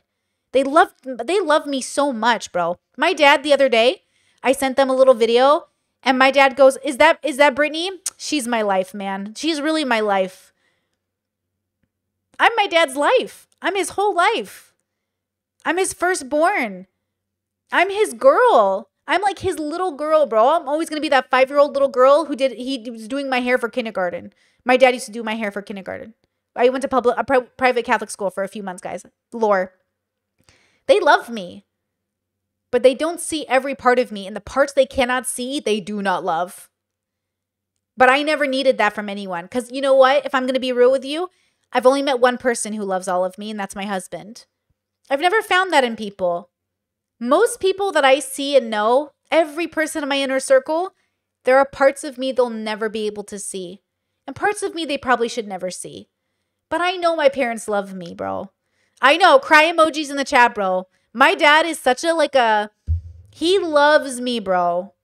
And he's still the dad that didn't talk to me for 2 years because I disrespected him. He's still the dad that couldn't come to my wedding because he has a religion. He's still the dad that created an environment for his kids not to feel necessarily safe all the time because they're religious.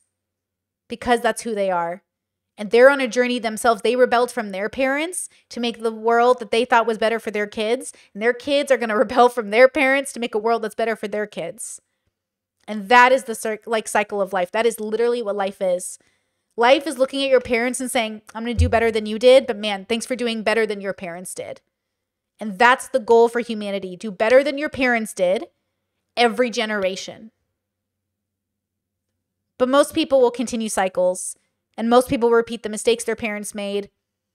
And most people won't break generational curses because it's too goddamn hard.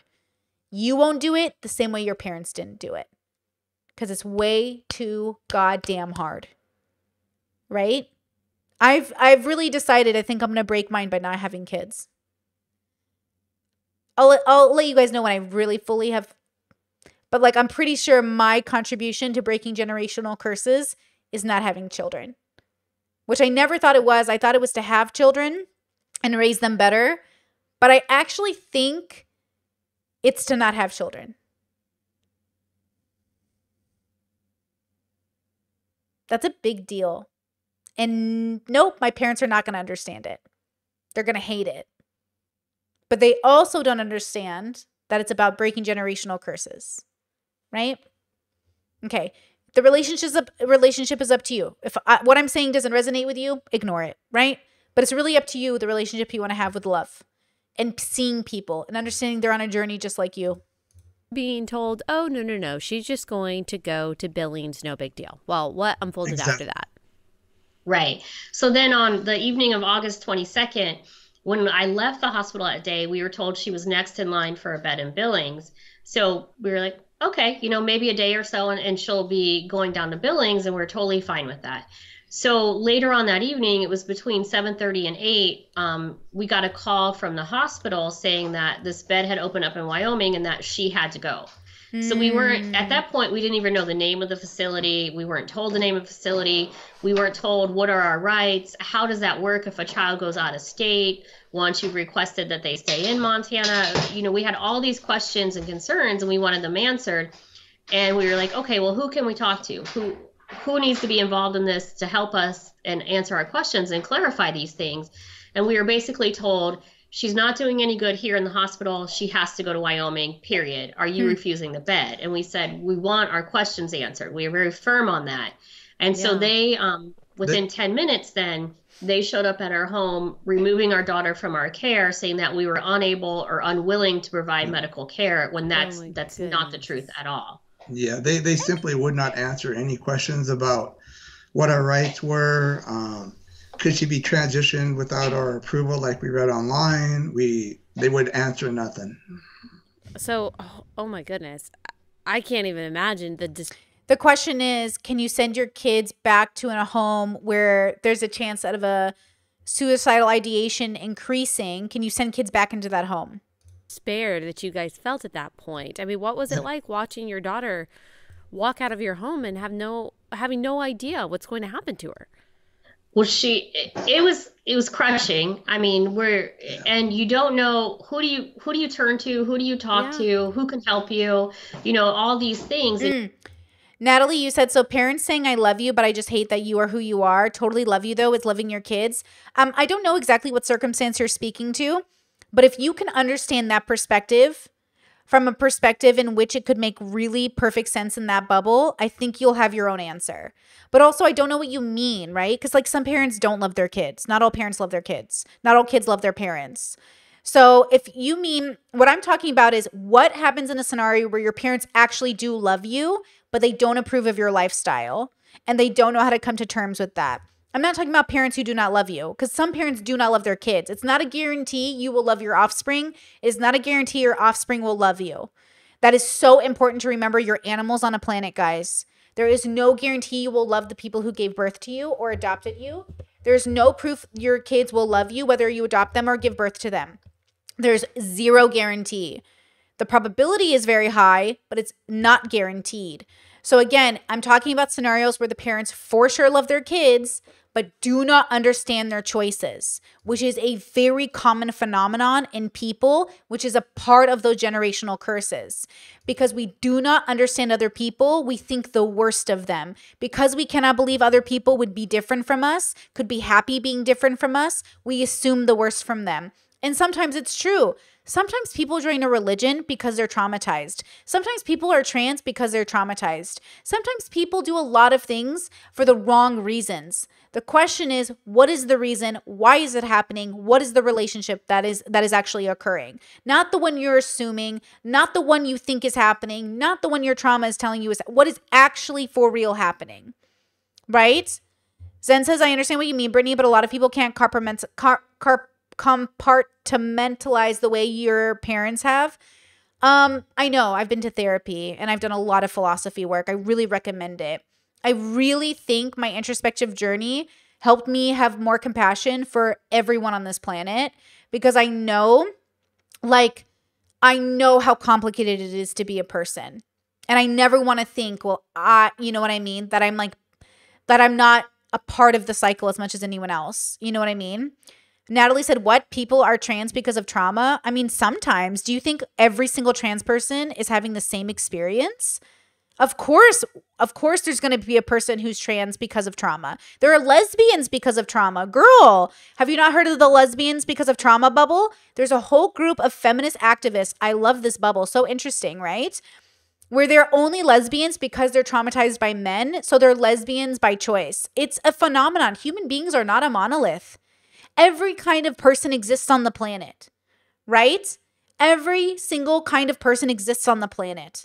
So no one is having the same lived experience. Only the categories are. So the reason I categorize people is because like every single person's having their own unique experience, but your unique experience can be categorized, right? So yes, of course, some people transition because of trauma, and then some people transition to alleviate trauma. Some people transition because that's their joy. Some people, you know what I mean?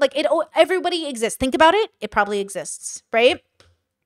Discord said his farm brother perpetuating generational curses, some of them, but he's trying to eradicate some of them, right? Natalie says that's just something I hear transphobes say. Yes, I agree with you. I think a lot of transphobes don't have a lot of nuance about the uniqueness of a lived experience, which is why when they see a detransitioner, they think that's proof that being trans is not real. And I would say that is proof that the human's experience is diverse and not monolithic. So when I see a detransitioner, I'm like, oh, cool, different life. When I see a trans person, I'm like, cool, different life. When I see a Muslim, I'm like, cool, different life. When I see somebody, I'm like, cool, different life. Like, oh, okay. And then I judge through my values whether or not I could be in that lifestyle without it being kind of like wrong, right? But again, what I think doesn't mean what you think, right? And so I think there's I want to allow all the nuance. I want to say there is a possibility for this to exist in a way that makes sense. I believe people can consent to toxic relationships. I believe some people are victims of toxic relationships. I believe you can be a victim and choose to continue being one, and it still be okay. Not okay, but you know what I mean. Within your right as a consenting adult. I just think human beings are having so many different experiences. So I always ask myself when I do something, what category of person am I and why am I doing this? If I decide not to have kids, I noticed we don't fall into the DINK category, double income, no kids. That's not really a lifestyle that's interesting to me, but it is a bubble of types of people who do not have kids. And isn't that funny? Like, there's a whole group of people that think every person who decides not to have a kid is like one kind of person. But we know that's not true. Like, we know that's not true. So we're trying to add that part of the nuance to the conversation, you know?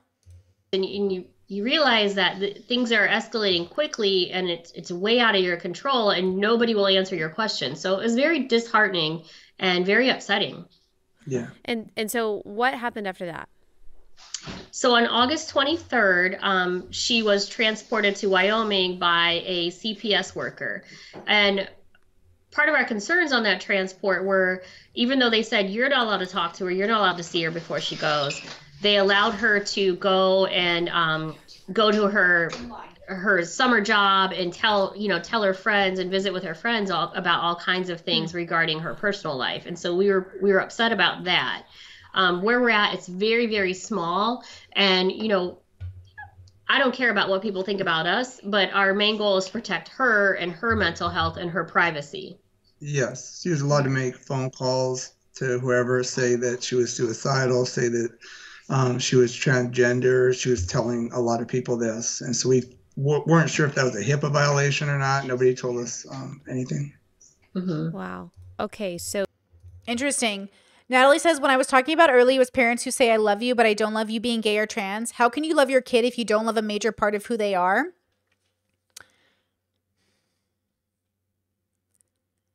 Do you love everything about yourself? Let's ask the question that way. Do we love everything about ourselves? Like, are we the kind of people as a consciousness, like, do I love everything about myself? No is the answer, but I love myself. I don't love everything about myself, but I love myself, right? Like, I love the people in my life. I love my parents. I love my parents. I don't love that their religion keeps them from being closer to their kids, but I respect their beliefs. I love my parents.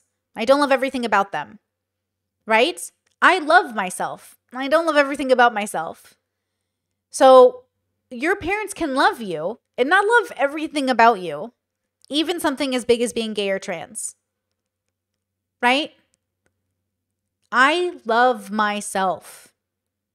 I have a great relationship with myself.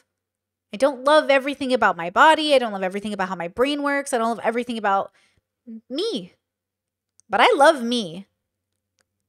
So I love my parents. I don't love everything about my parents. I love my siblings. Let me tell you, I do not love everything about my siblings, but I love them unconditionally, forever. I do not love everything about them, though. You know?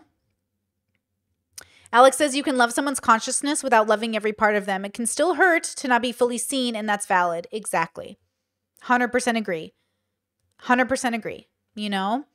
Now, again, it's really about how you love yourself is how you'll understand how to love other people. That's why people run away from themselves and I think do distract themselves with like, I'm gay, I'm trans, I'm Catholic, I'm Muslim. Yes, but if that's the biggest thing in your life, then you're not having a full relationship with your consciousness. As a queer kid who only read gay books after I moved out, who only went to gay clubs all of my 20s, who tried my hardest to just like wrap myself in my gayness, it was, in the long run, a disservice to my consciousness, but I needed it so badly. I needed that, and I'm so glad I did it. No regrets. But when I went on a deeper journey with my introspection, my relationship with my consciousness, I know I am so much more because I am so many things together. I am so many parts together. So my gayness, so important to me. I wouldn't have married a person who didn't validate my queerness and didn't understand how important it is to me. Even though we look straight presenting to the world, even though people will see us and they'll dismiss me as queer because I ended up with a gamer boy, very pansexual of me, right? I understand. And that's a valid stereotype. But obviously my queerness is still very important. But even my friends can't validate that all the time. Even other queer people invalidate my queerness because they don't see it as valid because I ended up with a gamer boy, right? People don't really see all of us. They still love us. I really believe that. So she went to Wyoming, and were you able to connect with her at all? She went to Wyoming and she was in that facility for about a month. And we had a few phone calls while she was in my Wyoming. Nothing really eventful, but again, they were socially transitioning her and affirming her. So she was allowed to go by different names. She was allowed to have men's products. She was allowed to live as a boy in this facility in Wyoming, even though the whole time we're like, hey, we're not okay with this. See, this whole time, this hospital was gender affirming and treating my kid with more care than I could, and I'm upset about it. But they can't see it that way. They see this hospital treating this child with what they need as an affront or offense to their beliefs. And it is, by the way. This hospital absolutely doesn't give a fuck about your religious beliefs, and they shouldn't. Because your religious beliefs, your political beliefs, your beliefs are the direct harm caused to your child. Your religion, like, in my opinion, should not be a reason that you can justify abusing your child. In my opinion, I don't think religion should allow you to justify abusing your child, right? But they don't see it that way. And I think that that's the problem. They keep thinking this hospital is discriminating against us. You're discriminating against your own child. Goes against our wishes. It goes against our beliefs. We were told pretty much, well, we do what the patient wants. Wow. Okay. And you had no power to stop that or to change that? None at all. None of our wishes were respected or upheld or anything. So then at that point, after about a month in the acute psychiatric unit in Wyoming, she was transferred to a group home in Billings, Montana. And things have just never... Montana is a beautiful state, let me tell you. Again, we've constantly said, we don't want this to happen. You're socially transitioning her. We're not okay with this. And none of our wishes have been respected. She's allowed to have a chest binder. She was allowed to shave her head. She's allowed to wear all men's clothes. She's in a therapeutic school setting, and she's allowed to be in the boys' groups in that school setting and present herself as a boy also in that setting. Yeah, you're not winning me over, bro. This sounds like the state actually intervened and did what was right for your kid. It sounds like being in your household is the worst thing for your child. But this is where beliefs have conflict. This is why the world will never have world peace. Because we breed the people we are in conflict with. As a species, we breed the chaos. We cannot have world peace when we are breeding the next population we will be in conflict with. And so we have this. This is what it is. And in some ways, they're both kind of right. These parents get to live how they want, and I think they should have the right. And this kid gets to live how they want. I think they deserve that right. But we give birth to literally the community of people we will be in competition with. The group of people we'll complain about for ruining the country. The group of people will put all the blame on. I love that. Oh my goodness. Okay, so that's where she is right now. She's in this group home in Billings, and she is out of your custody. And what has the legal fight been like? I'm guessing you're represented by a lawyer. Like, what's the fight look like right now? Do you want me to answer? When does a parent's beliefs supersedes a child? That's a great question. And honestly, if the parents could prove that their actions would bring less harm to the child, I think they could get their kid back. But right now, they're not proving that. So right now, they're doing everything in their power to prove that the child being put back in their home would cause more destruction to the child. So they would need to prove that the child would be better off in their home. And they're just not doing that. You know what I mean? Their child is the one who got the authorities involved. So the authorities, for once, the authorities got, listen, there's never going to be a perfection to the system. How many kids slip through the system and go back to abusive homes and then die? Lots. How many kids are taken unjustly away from their parents? Lots. The system is not perfect. But in this specific case, it sounds like it's working. It sounds like the kid got taken away from a situation they didn't want to be put in. And the parents are reaffirming that decision was correct with every interview they do, whether they believe it or not. Not good. We have court-appointed attorneys on it, and they put a gag order on us, making it even tougher to fight this. They totally disable the parents' ability to fight for their. Hold on. Ari says, I agree that it's possible to compartmentalize and love only parts of a person. However, when your parents love you conditionally, like that can cause serious mental issues. Yes. So hear me. If you are loved conditionally, then it's conditional. If you love unconditionally, that's different. My parents love me unconditionally. I know that. They've proved that time and time again. Absolutely. But you might have parents that love you conditionally. And in that circumstance, you get to negotiate the conditions. I love my parents unconditionally. We have a symbiotic relationship. Okay? We have a symbiosis. So we both love each other unconditionally and both don't love parts of each other, but we both love each other unconditionally as a whole consciousness. So my situation is unconditional love. If your situation is conditional love, be conditional. That's a different game, girl. So pick yourself, pick your health, pick your joy always, even with the unconditional. But the game looks different. The relationship should look different. If your parents conditionally love you, be very, very strong with boundaries. And it is okay to absolutely remove yourself from that situation in a much more like, I don't even know who these people are, even if they're dying and old. Which, by the way, we'll go over. I have a TikTok to show you guys, okay? If your parents have never been there for you, your parents are people that love you conditionally, it is okay to not give a fuck what happens to them when they age out. But if you love your parents unconditionally, I think that's different.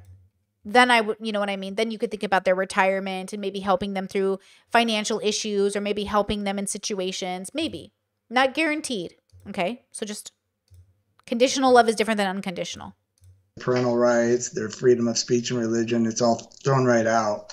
So without being able to. Marcy says, why is she talking so much? It's not even her kid. I really don't like the step-parent hate in this chat, guys. There's 2 of you now. That's a lot. Do you guys not believe in step-parents? Maybe I'm just really lucky, but my dad is technically the step-parent to my 2 older brothers. And like, that's their dad, bro. That's the dad that stood up. That's the dad that raised them, that funded them. Like, those are my brothers, bro. Do you guys not like step-parents? Like, did you guys have the bad step-parents? Because like bad step-parents exist. I'm really lucky though. Like, I have really good experiences with like parents who stepped up. Like men who literally married single moms and like were there for those kids and raised those kids. And those kids like walked down the aisle with those parents. So maybe you guys have like the bad step-parent, but like that's their mom. Unless they don't have that relationship. You know what I mean? Like, do they not have that relationship? You know what I mean? Yeah, so I agree. Game says so many step-parents are better than biological ones. I mean, literally. Biological ones usually, like, hello. You know, but I guess it depends on your circumstance, right? If you have bad step-parents, I could see that being an issue. But if you have good step-parents, and it also depends on when the step-parent came into their life. And some families operate where, like, even aunties and uncles have a say in how you're brought up. So it depends on the bubble circumstance, right? Yeah. I just think step-parents and bio-parents have the same probability of loving you or being shitty. I just don't see a difference. How many bio-parents are ditching their kids constantly, right? So like bio-parent, how many bio-parents are like abusing their kids? I just don't see there's a difference between step-parents or bio-parents. I think it's like the same, right? That's like saying like this mom shouldn't talk if like she adopted somebody because like it's not their real parent. It just doesn't make sense to me, right? So I just want to say that out loud. I don't know why her being a step-parent matters. You know, to reach out to the press and online, there's no way to find anybody to help. But right. You guys have. Well, there's no one to help you because putting the child back in your home is probably going to impact the child in a worse way. You are doing interviews. We are. So we have a lawyer in place that's challenging the gag order, but I can't really comment on legal stuff because I'm not a lawyer and I don't understand the ins and outs of it.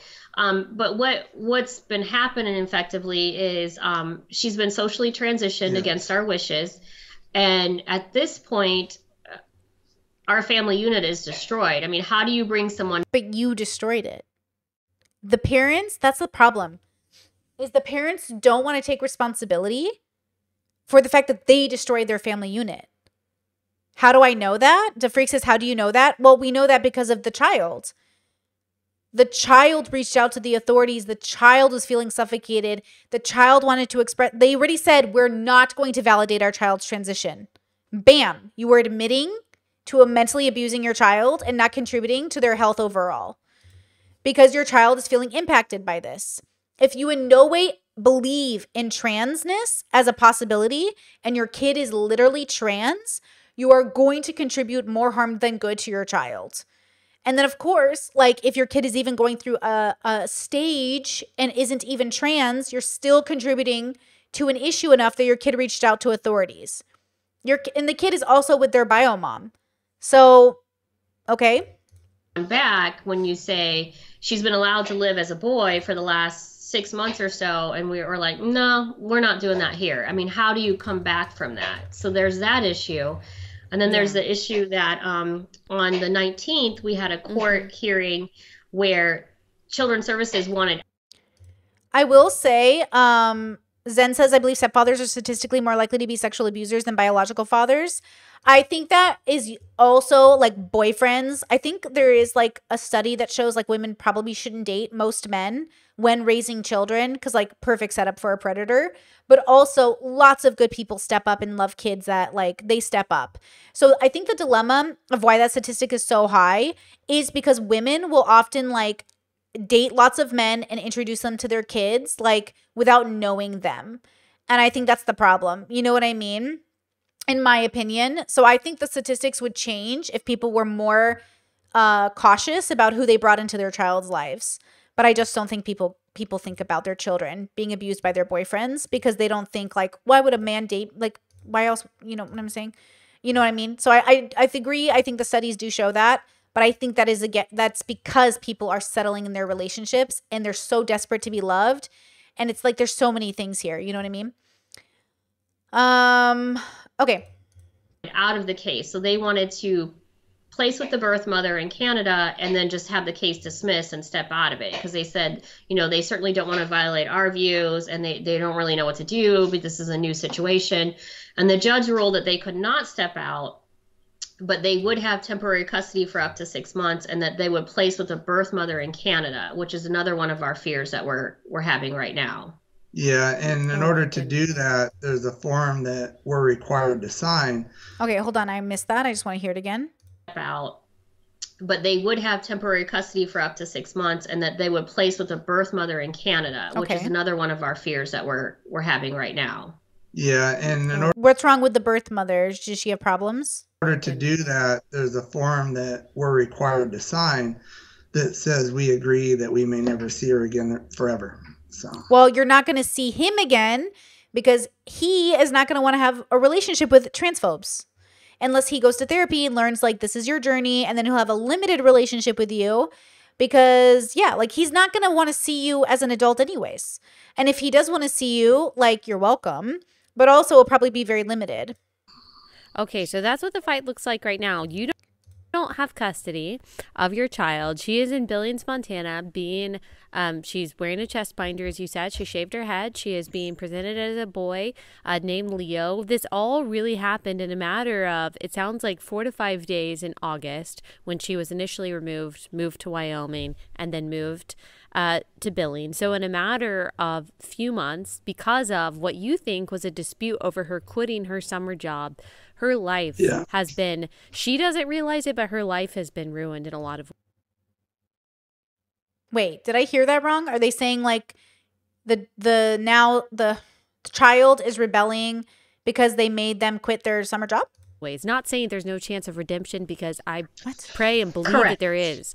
But I mean, right now, like your life and your family has been completely demolished because of a child probably just resenting her parents temporarily, as we all did as teenagers, over something. Oh, they're so delusional. Even if this is a temporary rebellion, it doesn't matter. They handled it badly. Extremely temporary. And the state is saying, yes, we have the authority to do this. Wow. Yeah, she's lost her grandparents, her cousins, her whole family is pretty much removed. Her sisters is a sister Tara that really loves her, and they've already court ordered or CPS has ordered that there's no contact there either. So it's Oh, amazing. goodness. And so tell Right. me So about she's this. Oh, go ahead. Go ahead. Game says, I'm assuming the interviewer is misgendering to keep the parents cooperating. Nope. The person interviewing them is a conservative and doesn't believe in LGBT people. She doesn't believe in trans. None of these people believe in trans people that we're watching. We are watching conservatives talk about this. None of them believe in trans people. And just Jordan Peterson also interviewed the parents. They don't believe in trans kids. None of these people believe in trans people. That's why the kid doesn't want to be with them. That's why they're with their birth mom. I'm assuming the birth mom is going to encourage the gender affirmation. And also, since the parents are divorced, it could be lots of reasons why the kid decided to live in America and not Canada, or whatever else happened. I don't know if the mom has problems, but like the parents obviously have problems. So it's like, okay. I was just going to say, so she's effectively cut off of our Whole family unit. You know, all of her cousins, her aunts and uncles, her grandparents, all of that. Yeah, but why? Because are they all transphobes? And like, do they not? Does Leo not want to talk to his family because you all are going to misgender him? Like, or you know what I'm saying? Or if he reaches out to his cousins, are they all going to like be cool with it? You know what I mean? Mm. And tell me about this possibility of her moving in with her biological mother in Canada. Okay, so this hasn't happened yet. This is a month ago. I wonder, I think it's happened now. Ooh, okay. It's a current court order. Yeah, and it's concerning to us because This interview is a month old, just FYI. There is a history of the children that we had in our care saying that, you know, this was an abusive situation when the birth mother was involved. And I've given that document to CPS, all of those documents, and their attitude is, well, that's not really what's going on now. That might have been in the past, so we're not going to worry about it. So we do have some concerns that are legitimate about. Yeah, but they're abusing their kids. See, so there's abuse in both homes. So this kid is fucked either way.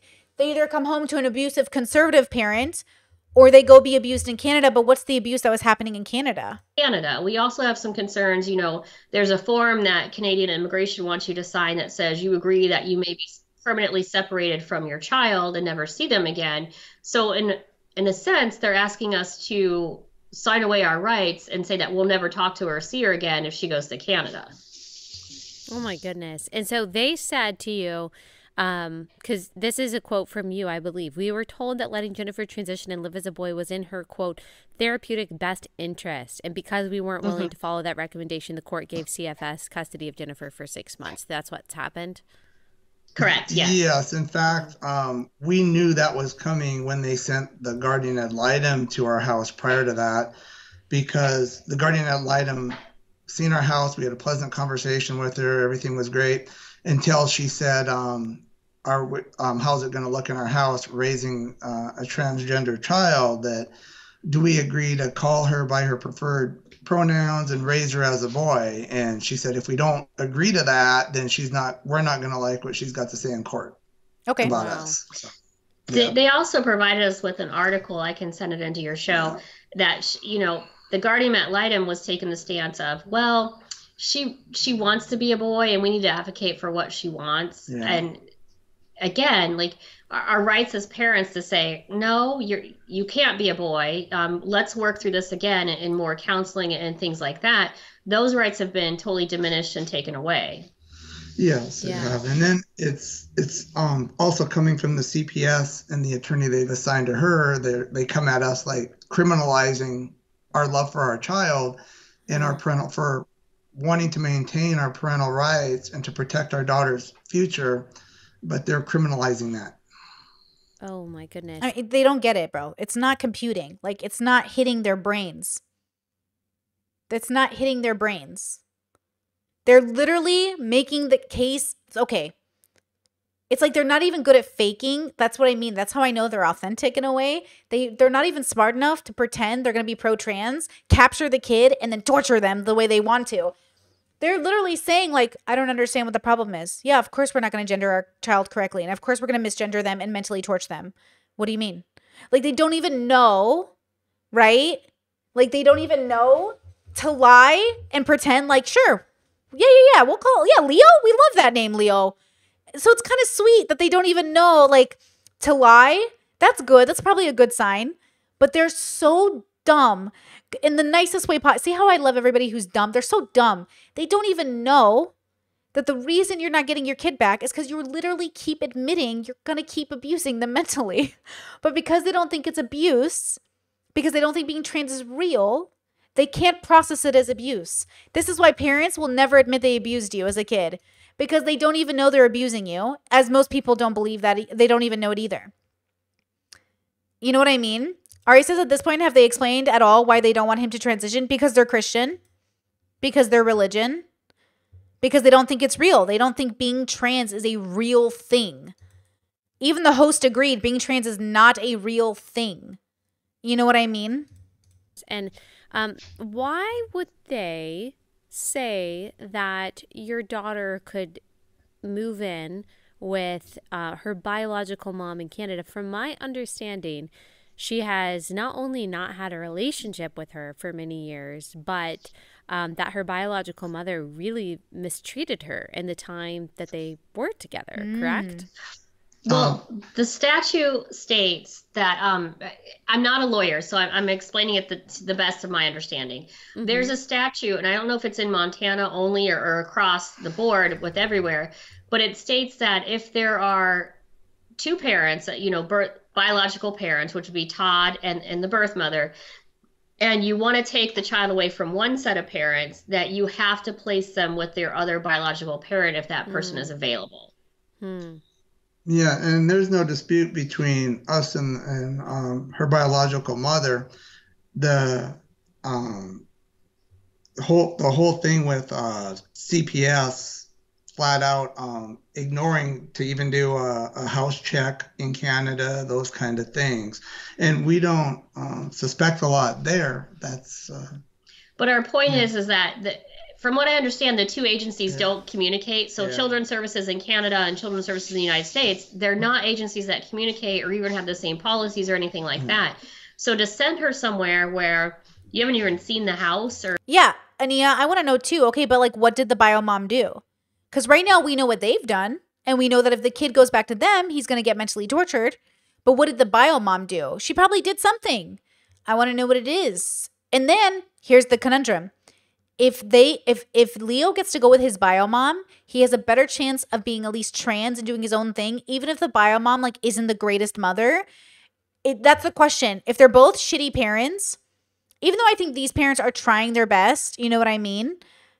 It's just not good enough for a trans kid. It's not going to be good enough for a queer kid. It's not going to be good enough for an LGBT kid because they don't believe in the validity.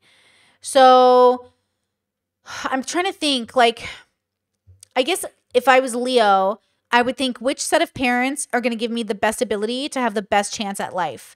And it's probably with his bio mom, but I don't know if that's true because I don't know what she's done. They keep alluding to something, but what is it? Or anything. How have you investigated that that's a safe place? Yeah, the whole reason they're doing that, though, is her birth mother is calling her by her preferred pronouns and is doing exactly what the court wants. Okay, so the mom is pro-trans.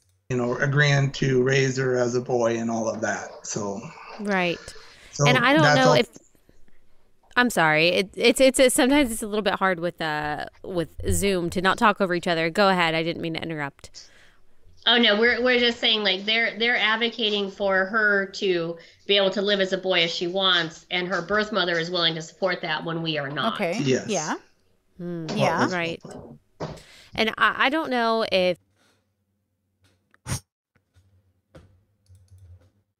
How do they not get it? How do they not understand what's happening? How do they not understand what's... Yeah, exactly. But what did the mom do that they think... Is that the only reason they don't want Leo with his bio mom? You know what I mean? Why didn't the bio mom... Like, what was the issue with the bio mom before? See, now I don't believe them. I can't believe anything they say because they don't even understand the situation. Of course the court is going to send Leo to be with his bio mom if his bio mom is willing to support his transition. What? If you guys want to give comment on this, if you don't want to, but in the original report that I saw from Redux, they reviewed a counseling report that I... Okay. Could not recall a single instance of feeling loved or nurtured by biological mother. Described witnessing almost daily incidents of domestic violence and arguing between bio father or bio mother that often ended in biological mother hitting father, throwing objects at him, smashing, breaking household items. Describes biological mother's behavior as crazy. Also described incidents of violence directed at older siblings. Once seeing her biological mother throw that sibling against the fridge after becoming enraged at her for wearing a necklace that belonged to her mother without permission. Described incidences where a biological mother would punch, hit, slap, kick, and her siblings when I'm going to say her because it's Leo, but it's him. Their biological mother would become enraged, describing hearing biological mother scream obscenities at older siblings, calling her cunt, bitch, and whore. Stated her biological mother worked at home. Described the work as being on the computer, talking with men about sex. Oh, is mom a sex worker? At times, when we see the computer screen, which was not located in a private area of the home, described what she believed animated figures on screen performing sex acts on each other. Okay, so it sounds like mom is a sex worker with mental health problems. So it sounds like both households suck. Abusive sex worker mom could end up giving Leo more of a chance, but also be worse off. Which one's better? Would it be better for Leo to go to the state? Oh, the state sucks. Ooh, has bio mom gotten therapy since? Good point, Caitlin. Has bio mom gotten diagnosed, is on medication, and is actually more stable? Ooh, good point. Discord says this poor kid, all the adults suck and they're suffering. I know, this sucks. The kid is fucked. It's like all the parents in their life suck, bro. Can we get a confirmation on that, please? Yeah, okay. Obviously, we want a confirmation on this, too. I think that you guys offered describing the relationship between Jennifer and her biological mother and the treatment that her biological mother showed her sibling, that apparently there was a lot of both emotional and physical abuse from her biological mother. And I imagine that plays a part in the concern of the mother getting custody of your daughter, right? We have no idea what goes on in their home because it's been over 7 years, so we really can't comment on that. We've had Leo is 14 for people asking. Communication with them, and it was positive. So Thomas says the fact that we have to calculate where he'd be less suicidal is crazy to me. A state worker has that choice, by the way. So yeah, we basically have to do that. Ooh, can he be emancipated? Ooh, that might be better for him, but 14 is so young. Emancipated at 14? That's so young. This is really difficult. And by the way, he's being socially transitioned. We're not even doing medical transition. We're just talking about social transition right now. The kid has not been medically transitioned. You know, ooh, and Nia says, are there any LGBT resources in the area? Like a halfway house. Damn, this is going to suck either way, bro. Halfway houses, government, like this just sucks. Leo got dealt a shitty hand, let me tell ya. It might be better for him to be with the conservative parents in the long run if he can meditate his way into like handling their bullshit. Could also cause a lot of damage in the long run. The sex worker mom could end up causing a lot of physical damage in the long run, which is obviously very bad. But this just sucks. This just sucks. We can't really comment that way, I don't think. We are concerned. That is one of our concerns, but I'm hesitant to just keep throwing rock. We don't know what goes on in their house, you know? And so our intentions aren't to throw her under the bus or anything right now, but there's issues. So is there a chance she's better then? Because if the mom was that bad, why wouldn't you throw her under the bus? You know what I mean? I'm wondering if she's better or if it was exaggerated for some reason. That we're concerned about that we want checked out. Yeah, Does that make sense? Yeah, that definitely makes sense. And I understand maybe not wanting to comment on the details of that. I think Redux was Lakara says, do you really not see the social contingent aspect of the trans people that's happening in the West lately? The number of trans kids has skyrocketed. I don't believe they're all legit. Who cares if they're legit or not? You have the right to ponder your gender, right? Like, yeah, there's going to be an uptick of kids who aren't sure if they're trans or gay or straight or cis. There's going to be an uptick of adults who don't know if they're trans or gay or cis. Lots of people don't even realize things about themselves. That's why they have midlife crises until way later in life. That doesn't matter. These parents don't even want their kid contemplating that they're trans. That's the problem. It's not the problem that they might not actually be trans. Right? Because socially transitioning, like, who fucking cares? You know, you want to be called a different name? Who fucking cares? All people change their names all the time. Half my friends went by their middle names. A name doesn't matter. A name is what makes you feel good about yourself. Nobody cares. Okay? If you're concerned about medical transitioning, I would trust doctors that you have trust in, right? I don't care that there's an uptick in trans kids or uptick in people exploring the possibility that may be something they didn't know they were. Great. My concern, okay, is that these people don't even want their child to even contemplate like the possibility because they don't believe in trans people. That's the dilemma. You can't explore freely if your parents want you to end up with a certain response. That's not how it works. Reporting on a counseling report that Jennifer had apparently told a counselor that there had been some very disturbing incidents of different kinds of physical and emotional abuse, name calling by Christine, her biological mother. So I think it's just safe to say that there are concerns and questions, especially when someone is in another country and is... No, I haven't heard of Aaron Friday, Erica. I don't know who that is. Affirming, quote unquote, of a child's desire to be the opposite sex. I think it is it's sufficient to say that there are simply some concerns. Absolutely, yes. And so how did this travel to the media? Because I only heard about this story this week. And so how has that developed? This is a legal issue, not a Christian issue. Yeah, so even from the legal perspective, let's say this was a secular couple that was doing the same thing. I think that kid should still have the right to say that their secular parents are like mentally torturing them if that's what it feels like. And the parents are admitting they're going to mentally torture their kid. I mean, they are literally like, that's not their intention, but that's what's going to happen. You know what I mean? So when did, before our January 19th court hearing, Todd and I felt that we were absolutely at a loss and we had no avenues and no one was listening to us and no one was helping. So we made a video that we released on YouTube that was about 17 minutes long that just explained our situation and how we had gotten to where we were and how we believed that on that Friday, the 19th, they were going to take custody from us, which did happen. So we released this video and people started to see it and it just has kind of taken off from there. Yes, and some of the people that commented on it were actual lawmakers in Montana that said, hey, they're not following the laws we passed. They're doing this backward, right in the comments on the video. And we did not use our daughter's name in the video whatsoever. There was nothing inappropriate in any way. So what happens next? Honestly, I'm not super sure. I know that there's more hearings coming up, and what are the results of those hearings? I don't know. Okay. And so basically you just have... Lakara says, I guess I would agree, but I can't help... he's talking to Elena. But I can't help thinking of cases I heard where therapists and doctors and teachers encourage transitions without the parents' knowledge. Listen, every situation will happen. There's going to be people that convince your kids to transition when they're not trans.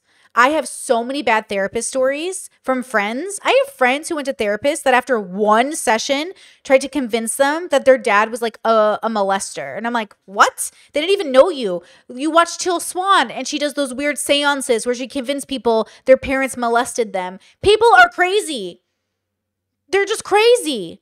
I just saw a TikTok by Ray William Johnson of a doctor wanting to do insurance fraud and convinced 500 patients they had cancer and made them go through chemo so he could make millions of dollars off of it. Yes, bad things will happen because bad people exist, or humans will do what they think is right. All these people think they're right. That's the irony. All these humans are like, you know what's a good idea? I'm going to scam 500 people and convince them they have cancer so I can get the insurance money. And he did it. So yes, bad shit's gonna happen in the world, but you are absolutely in some way contributing to it going south in this case. This couple is contributing to the fact that their child didn't come back home to them because they keep literally saying they are not going to validate their child in any capacity in relation to being trans. Why would the court put the kid back in that home when the kid is saying I have suicidal ideations because my family's home transphobic? Right? So again, if these parents really wanted their kid to come home, they would say, fine, I don't get what's happening. I don't like it, but we would rather have you at home and we would rather love you than have you go away. So we'll figure this out. and then figure it out. And then their kid could run away again or something like that. If they didn't promise to actually like pay attention to the kid's needs. So again, like you can hear as many bad cases as you want. There's always going to be a story out there, right? There's always going to be a story out there of a person who wanted to be religious and they thought that was the right decision and they ended up like committing suicide later because they couldn't handle it. Everyone is going to have a relationship with like good and bad stories. All things are happening. In this particular case though, the parents are admitting on every interview I've seen from them that they are, yes, going to deny their child their trans-affirming like care. Which means that the court now has to say, okay, if I put this kid back in this home, is this kid going to kill himself? Is the kid going to kill himself? Because then if the kid kills himself, the court failed the kid. The court will have failed this child if this child kills himself after going back home to these conservative parents. And then the conservative parents would have failed their kid by not being the parents who could have at least met their kid halfway. So everyone's in a tough spot. Do we put this kid with the bio mom that might be crazy, the conservative parents that might actually encourage a real suicide, the system that might end up like taking more advantage of this kid? This situation is fucked, is the conclusion. To go through the legal process. And the hope is that you regain custody, correct? And that you're able to try to put things back together. That's our hope. And, we're never going to stop fighting for her and for what we think is right. And the system has destroyed our family unit the way that it was. There'll never be, our unit will never be whole or never be right again. So we feel like the only choice that we have at this point is to get the word out so that this doesn't happen to another family.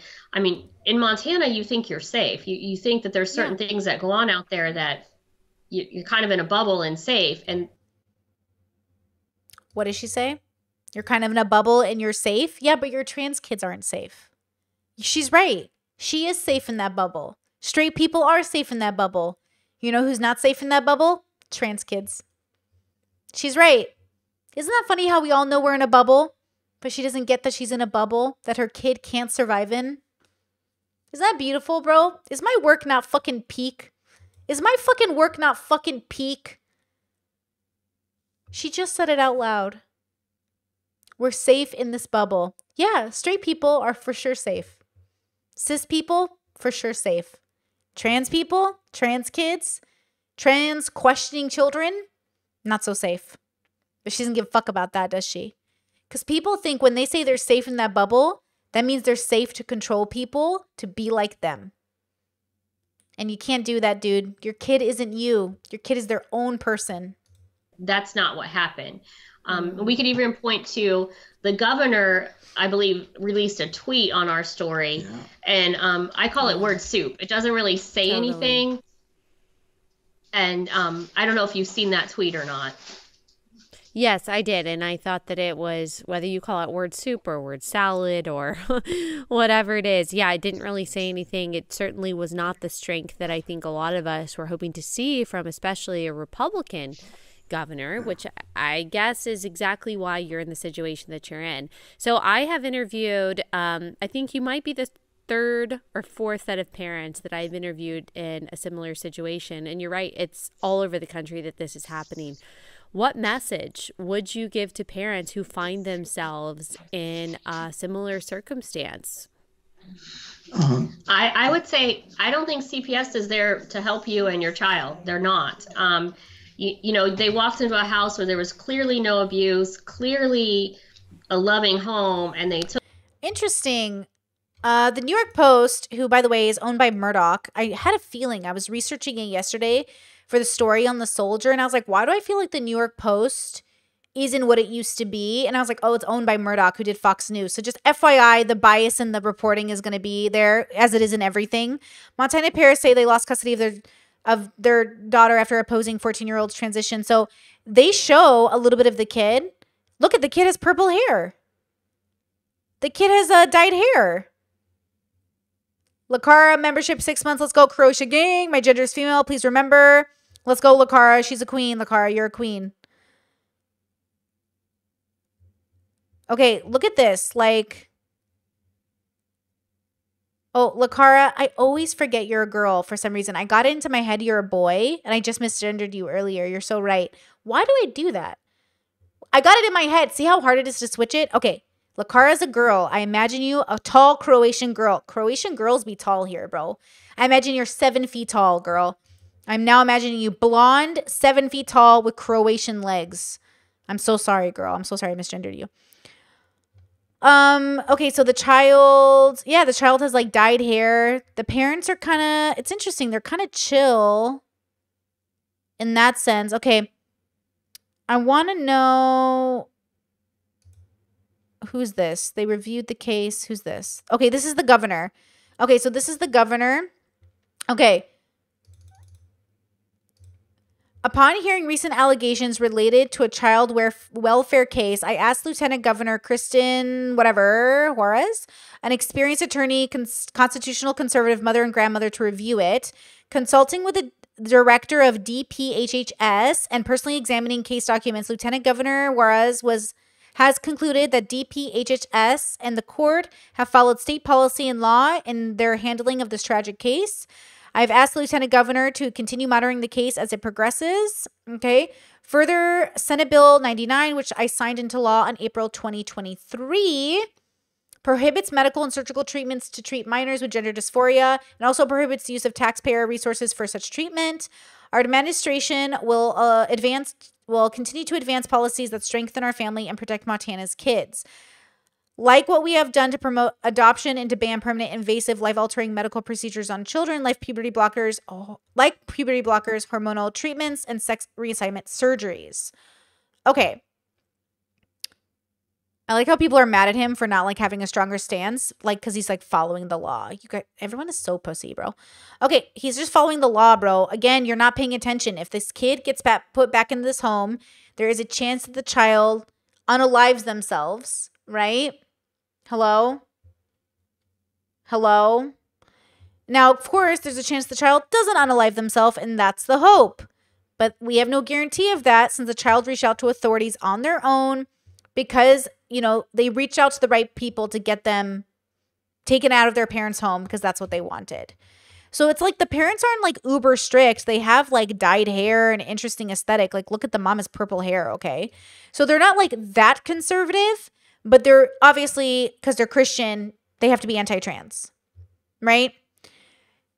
Izzy says, so if we see neurodivergent kids transitioning often as well, how much do their conditions, autism, ADHD, and OCD play a role in their suicidality outside of the gender issue? I will say this, a lot of neurodivergent people I know do not identify very strongly with their gender. And I actually think like if you don't identify very strongly with your gender, you're probably even more of a candidate to have fun with your gender, right? And I think that that's kind of cool.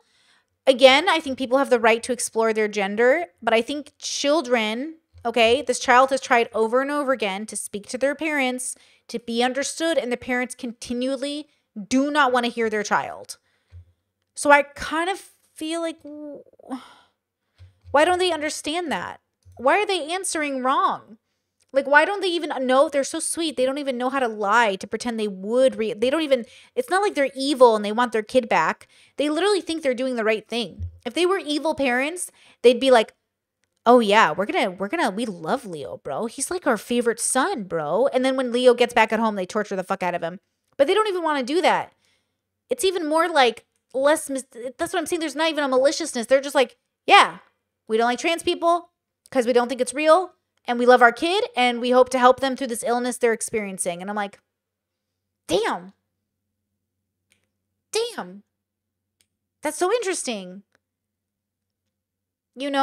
So again, like peace and love to the religious, but you guys are not fucking helping your cases, bro. Took things and they twisted it. So I would be very careful, know your rights, get legal representation. And you have to think about this when you have a child. You do. You need to think about this when you have a child. You know what I mean?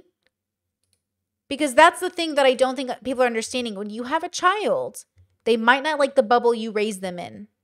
And it might be the worst thing for them. As soon as possible. Don't stop asking questions. Don't stop telling people if you're not happy about something. by being silent, you know, like if you're not happy about something and then you're quiet about it, you're teaching them that that behavior is okay when it's not. Yep. Yep. Unfortunately, and I think so many people have had the same mentality as you, that you have nothing to hide. So you let CPS into your house. You allow your child to talk to CPS. I totally understand. It's not about CPS, you dumb fucks. You're literally doing it now on this story. You were admitting, I don't know, I'm just repeating it now because it's just like my brain twitches like this. This is what I mean. Like, you don't even know. It's not about letting CPS into your home.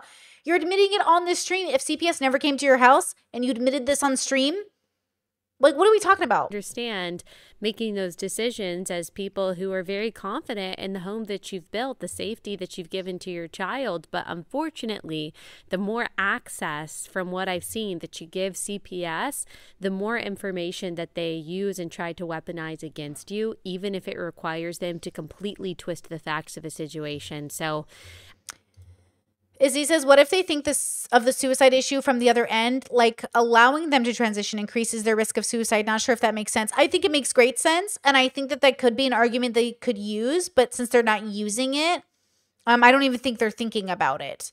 They think, so they said earlier they think the suicide attempt was a call, like, not real. They said their child's suicide attempt was a call for attention. Like, they wanted attention. And it's true. Their kid did want attention. The kid doesn't want to die. Leo does not want to kill himself. Leo doesn't want to die. He literally feels trapped. He feels like he's going to be pushed because he's having suicidal ideations. And the parents think that it's all for attention. It is for attention. Pay attention to me. If you do not care for me the way I need, I feel like my brain is going to explode and I'm going to have to die. Yes, exactly. Exactly. Pay attention. Leo doesn't want to die. Leo is trying to save his own life because none of the adults in his life give a fuck about his life. He is trying to keep himself alive. And adults around him keep putting him in a situation where he's feeling driven to think about unaliving himself. Whether or not the attempt was his way of just getting around the legal system to be freed from his parents, without a doubt, it's obviously impacting his mental health. If he wasn't being impacted, why would he have done what he did? If he isn't being impacted by living in this environment, why would he have done these things? Now, again, there could be a chance he could have serious like psychological damage and be like born evil. Get a therapist to evaluate him and see if that's true. But as of right now, it is looking like it is simply a kid who feels like they're trans and they would like to be reaffirmed in that, and not being reaffirmed in that seems to be doing more harm than less. If you can get him examined by enough therapists, enough people without enough, the problem is even therapists are biased because they're humans. If you go to a therapist, some of them will just reaffirm your bullshit. Those are bad therapists. Go to a therapist that will get you to become a better version of yourself. But since everyone is so biased, it's hard. These own parents are so biased, they can't even possibly think their kids are going to be different, than who they are.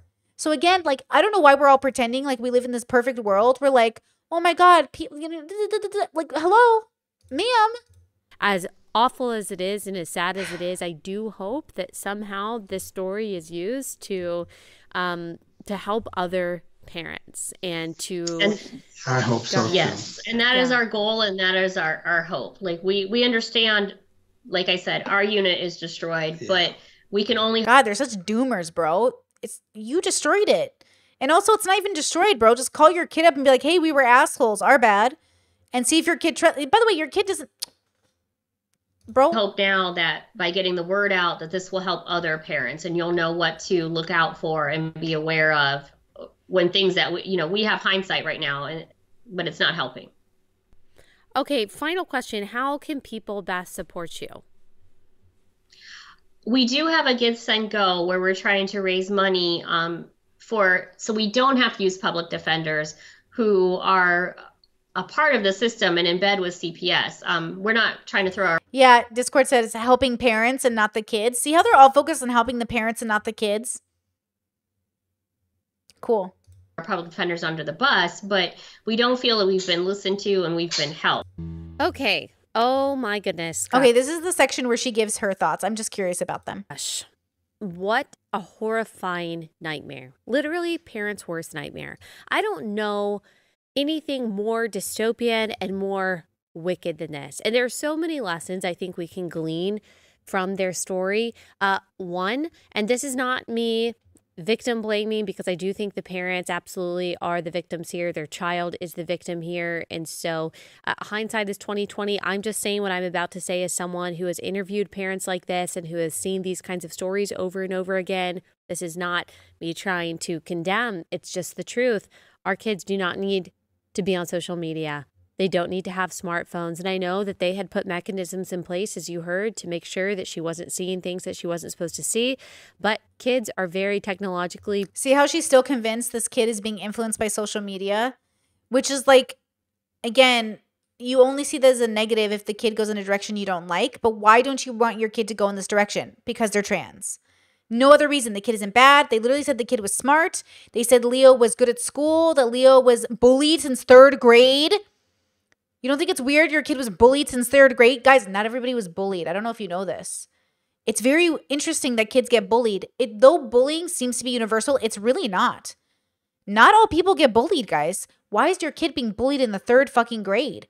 Something is different about them, right? And something they're not getting care for. It's like the kid is probably neurodivergent, right? Some sort of something. I'm telling you right now, these parents are not equipped to handle or to help their child. Proficient these days. They're even savvier than parents. And so we have to be extremely vigilant to protect our kids from those things. And I know that teenagers, I remember doing the same thing to my parents. We all did in one way or another. You try to shame your parents into allowing you to do more things than they want you to do. All my friends are doing it. All my friends have smartphones. All my friends have TikTok accounts, whatever it is. And so you have to let me do this. And especially a child who had been bullied, who had been excluded, I think that's even more difficult for parents of that child, because you want so badly for your child to find happiness and inclusion and acceptance somewhere. So it can be really persuasive when the child says, look, I'm just so unhappy in my real life. Can you at least let me find some happiness and inclusion virtually? I don't know if that's what happened in this situation, but I can imagine that it's very difficult. I can sympathize with that it's difficult for parents in that position, especially if the parents are part of a generation where they were not raised with social media and smartphones and things like that. We just underestimate the danger and the predation that's out there. I have heard that over and over again. The same story, so sadly, that kids who felt excluded, felt bullied for whatever reason. They were different. Maybe they were what some people would call nerdy or dorky, or they just didn't care about the fashion trends or doing the same things that the cool kids were doing. Yeah. Monowar says, does she think being trans makes you fit in more? These people literally think being queer and trans makes you fit in more because they don't understand that queerness is still a subculture of the norm. They do not understand that queer people are a minority. They literally think people like fake autism to fit in, but they only are fitting into their subcategories of subcultures. Yes, you can fake being queer, fake being neurodivergent to fit into a bubble that will welcome you, but it's not the norm. They literally think this is the norm. It's not. It's small little niche communities. All of our communities are small little niche communities, right? She doesn't understand like the disadvantages, but also if her kid is already in bubbles, not her kid. That's not her kid. If Leo is already in bubbles where he's exploring transness, that means he already is that kid in that bubble. I have brothers. None of them are interested in exploring transness. Right? And if they are, that means they are I think even Mark at one time, my gay brother, did say like, oh my God, am I a woman? And I think like that's normal for queer kids to ask themselves those questions. He's gay, but like, and we all ask ourselves those questions like, oh my God, are we like trans or gay? Like, what are we? Like, what are we doing? But that means we already have a proclivity in that direction. Or maybe some of the neurodivergent people might ask themselves, hey, what's my relationship with gender? But that means you're already on the spectrum that even allowed you the possibility of going down that pathway. So many people are not going to have the experience of ever even thinking, am I one of these things? But if it does happen, it just means they became a category of person that allowed that possibility. And whether it's a movie they saw or a person who said something or something like, I guarantee you there are going to be kids right now who see this, like parents right now who see this story on her podcast and realize, I think I might be trans. I'm dead serious. It doesn't matter in what way you are exposed to something. Once you have the idea in your head of like, can I be this thing? Can I do this? I remember reading books. I remember seeing like paintings of old Victorian paintings, like sort of in the nude and like beautiful paintings. And I remember thinking like, is this a life I can have? It doesn't matter what your kids are exposed to, right? It matters that like, regardless of how the thought comes into their head, it might open up an opportunity for them in the same way it does for adults. Now, of course, you want to consume certain things at an appropriate age to understand the context of it in a more thorough way. And that's a different conversation, right? But so many people as adults have midlife crises and think, oh my God, I want to do something different with my life. So again, like the fact that they aren't even open to the fact that people can be trans or gay is fine, but you don't get to control what your kids' experience is. You can only be there as parent to guide them in a direction. But if you keep your kids feeling tortured and misunderstood and suffocated, not only are your kids not going to have relationships with you, but you're probably contributing to like a negative thing in their life. You know what I mean? To the harm, you know? So again, like with peace and love, we don't even have information on these things to even know. Like when I was growing up, I didn't even know like there were different, like autism was actually a spectrum. Like I always thought just autism meant one thing. I didn't even know it was a spectrum. The idea that autism was a spectrum was not a concept in my bubble growing up. And now I'm like, oh, it's like a spectrum, right?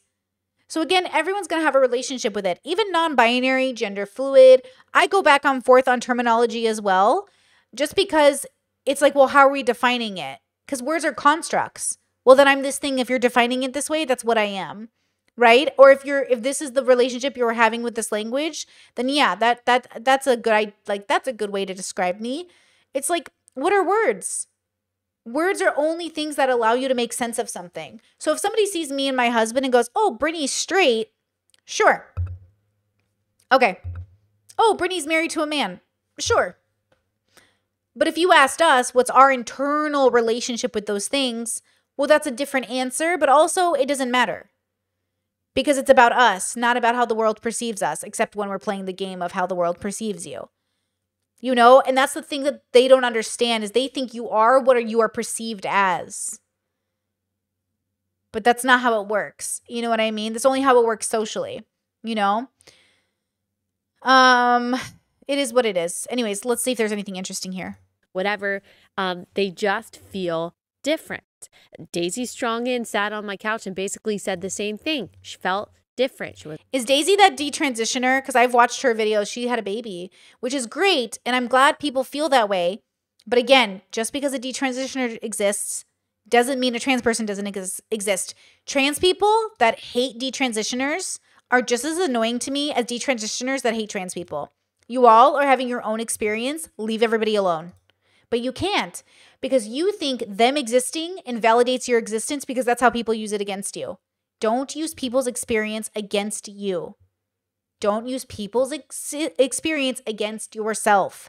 That is their experience.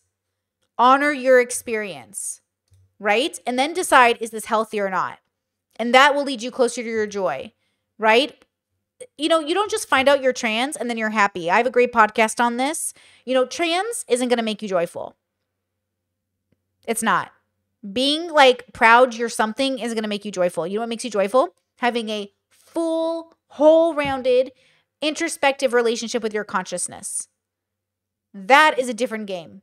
It's why cis people aren't joyful just because they're born cis. Because cisness isn't their whole life. Same with trans people. Your whole life isn't being trans. Right? Because people transition all the time. They're like, why aren't I fully happy? Well, don't worry. Most cis people aren't fully happy either. Let's talk about joy. Let's talk about joy.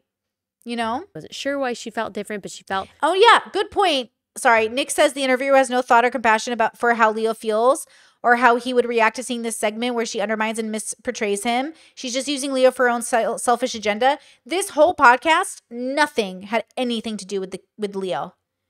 All of it was how the parents were suffering, how the parents were victims, how the parents, which is fine, but obviously why Leo doesn't feel comfortable in this home. Not one part of this podcast was about Leo and how Leo felt. It was simply about dismissing Leo because, quote, they know him better than he knows himself. Which, yeah, maybe Leo's a girl, bro. Maybe he's going to come out and say, actually, I'm not a guy. Cool. But I hope you get parents that let you explore that. It'd be better for parents to allow their kids to explore it than for parents to be like, I know you better than you know yourself. You don't. You can't even explain it. You can't even understand it in this podcast. I just listened to you for a full hour and you just couldn't get it, you know? Different. And then to find some kind of acceptance, some kind of community, they get online. They go on Tumblr. They go on Reddit. Tumblr. And then they're met by a bunch of other kids, a lot of times not kids, a lot of times young adults who have also felt different. And they finally feel like, wow, other people out there like me. They feel different too. They were not cool. They were not accepted. They were not the cheerleader. Okay. My bad. Sorry. I can become friends with these people online. And what happens is a lot of those people have convinced themselves and then go on to convince other people that, well, the reason that you've been excluded, the reason that you've never felt fully comfortable and confident is actually because you are really a boy or you're really For sure. People are going to do this. They're going to do it in religion. They're going to do it in culture. They're going to do it in everything. You're really looking for something. What you're looking for is Christ. The reason you feel empty inside, guys, the reason all of you feel empty inside is because you haven't filled that hole with Jesus Christ. Let Jesus Christ fill that hole. Let him fill you up to such a point where you are in ecstasy at the connection you have with him. You feel unhappy. You're depressed. You need a therapist because the hole you're trying to fill with that therapist is actually Jesus Christ. It's true. You need Jesus. That's what it is. Okay? Bro, with that said, I appreciate that we watched this, but I came across that story and I thought it was interesting. Peace and love to Allie Beth and peace and love to these parents. But bro, you are not helping yourself. And they can't help it. They can't help but not help themselves. Because it literally, it just, this is why people have a hard time popping a bubble. Because once you have a belief about the world, and if you pop that bubble and you have to redo your whole life, it's too much work. People don't face themselves in small and big ways every day. Whatever Leo ends up being, whether he's a boy or a girl or a they or a them or whatever, I want him to find his joy more than anything else.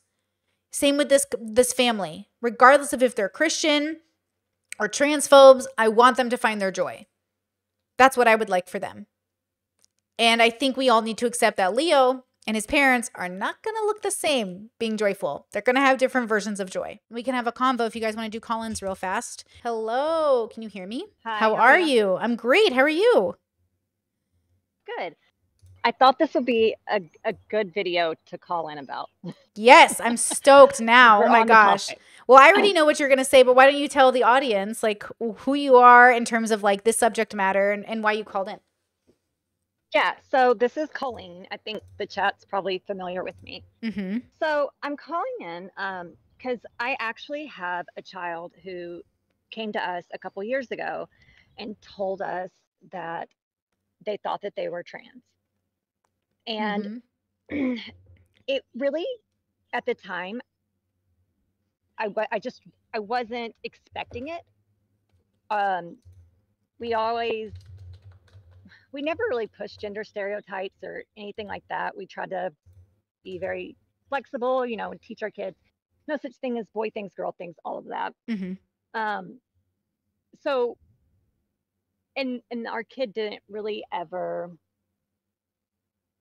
they were just a normal, like they were never always gravitating towards the opposite or anything like that. They liked plenty of girl things. My daughter was born as a female. So, they liked all things. So we weren't expecting it basically. And I've always been more on the left. And, I never really been around trans kids or anything, but I was familiar with the concept, especially over the past few years, it's definitely become talked about more. And in those cases, I was seeing kids that were from a very young age, you know, and so it just kind of surprised us. But with that said, you know, I think the first thing I asked was, would you like us to call you different pronouns? And my child said, no, not yet. Interesting. So it was definitely a bubble pop moment for me because I didn't know what to do with that. Yeah. I really didn't. I didn't see it coming. And my child was not prepared to even have parent, you know, a kid just wasn't ready for that. Yeah. So, you know, time passed and my kid didn't bring it up again for a while. And I kind of, you know, we didn't want to make a big deal about it. Just kind of see what happened. And over time, maybe a year later, it became apparent that, you know, this is still something my child very much feels. You know, and the older they get, they still feel this way. And so it caused me to really explore a lot of different bubbles, to take in a lot of different information. Yeah. A lot of information that was not helpful. Oh, I believe that. Now, I'm sorry, did I miss it? Did you say how old your child is, if you don't mind sharing? My child's 13 right now. 13. Okay, perfect. So basically the same age group that we're talking about with Leo's story. Okay, that makes a lot of sense. Okay, so what was that like then, researching, and how did you decipher what was good information and what was bad information? Well, I came to the conclusion that anything that would cause my child more suffering is bad information. Love that. And that's really kind of how I distinguished it. Because I refuse to do that. Yeah. But because what I'm hearing my child tell me is, I am suffering and I think I found a solution to my suffering. Ooh. And it doesn't really matter whether at this point, whether I think that that's accurate or not. It's kind of irrelevant because that's for my kid to figure out. So we just started asking a lot of questions and having a lot of really difficult conversations that was hard for my kid even about why you feel this way, how you came to this conclusion, what does this look like for you? You know, we've started to really dig deep, you know, and into it. And then by understanding these things, it's helping us to actually figure out which tools to supply our child with that would actually be helpful. And clearly therapy, awesome. Yeah. Therapy's great, but we all know finding a good therapist is challenging. It is hard. But it's essential. Yes, I agree. But it's deeper than that. Just like we talk about for us, that beyond the therapy, that there is a spiritual, that there is a philosophical element to these things. We have to teach our children that too. We have to guide them on that journey. We don't get to tell them what that looks like though. You know, I think I don't get to tell my kids that the same journey I had is the one that's necessarily right for them. Here's a question. So it's just, if you don't mind. As a parent, I think there are bubbles in which you think or feel obligated to taking on the burden of solving your parents' or your child's problems. But it doesn't sound like that might be the healthiest way for parents to go about things, because then they might make a mistake for their child. So how do you personally balance not getting in your child's way while also not being the reason your child doesn't excel, you know, like by not doing enough? You know what I mean? Yeah. So one thing we've done is to teach our child to bubble hop. Oh, nice. To understand, you know, to really see the different bubbles and what types of people are in them, and allow them to safely explore the things that they need to explore Mm-hmm. in the right bubbles with the Yeah. right people where it's safe and comfortable. How do We they live in a receive conservative that? state. Oh, okay. You live I in. would not, Mm-hmm. so I would not, I'm just not going to throw my kid to the wolves. And, Right. I'm not forcing them in one way or the other, Mm-hmm. or pushing them. How did I your just can't do kid it. react to the bubble popping tool? Like, did they understand it? Was it a weird idea? Did they like it? Did it help them? They actually really loved it. Cool. And they've done really well with it. I think that they very much understand that they want to feel safe. They really, truly, they want to feel safe and comfortable. Yeah. So desperately. And, about a year ago, we actually pulled her out of public school and started homeschooling. Not because not what the conservatives think, because they were teaching her this at school or something. And by the way, we use all different pronouns for my child Sure. at this point. Okay. So it wasn't that. Like, this wasn't being taught in school or anything. We pulled our kid out because our child was being relentlessly bullied by the parents that think that and teach their children that. Really? Look at that. The irony. And that's really sad. It is so sad. Yeah. So it's just, we've tried to gently guide our kid, but not even in one direction, just towards inner peace. Yeah, I was going to ask if you guys had a goal. I was going to ask if you guys had like a hopeful outcome internally, like, oh, I hope this is the outcome. Yeah, inner peace, I think, which is such a complicated thing, and I tell my kids, like, I'm in my late 30s, and it's not even until, like, in my 30s that I felt comfortable in my own body. Yeah. Yeah. So, it's a challenge. It's definitely a challenge, but it's their journey to decide what that looks like for them. Absolutely. Now, can I ask, how many siblings are there? Like, how many kids total do you have? 2. Okay. And so this is our youngest. Okay. And interestingly enough, and I'm going to sound crazy right now. I'm going to sound crazy. Okay. Because my oldest is 17. And even within the past week, my oldest has come to me and expressed the same struggle. Yeah. And what do you say? You can't do that because your sibling's already doing it. No. Yeah. My child's saying, I'm suffering, Mom. I'm suffering. Help me. Yeah, it's so interesting. We're starting on the same journey, Yeah. I mean, what else are you going to do? So I think, like, okay, what I'm fascinated by, I think, is this idea that our relationship with, like, gender or sexuality or any of those things are going to be sort of binary. Like, they're going to be like, you either are or you aren't. And I think that could be true for lots of people. But I'm always going to be interested in the people that, like, fluctuate. Or what if there's, like, what are the chances that, like, I was thinking about baby boomers and how if so many of their habits contribute to the higher chances of having neurodivergent children, that what are the chances that we're not all, like, neurodivergent to some extent, or there's some prevalence in the, like, just population. And same with our children. Like, what are the chances that all of my mom's 10 kids would be straight? Probably pretty low, actually, especially considering how many sons she had.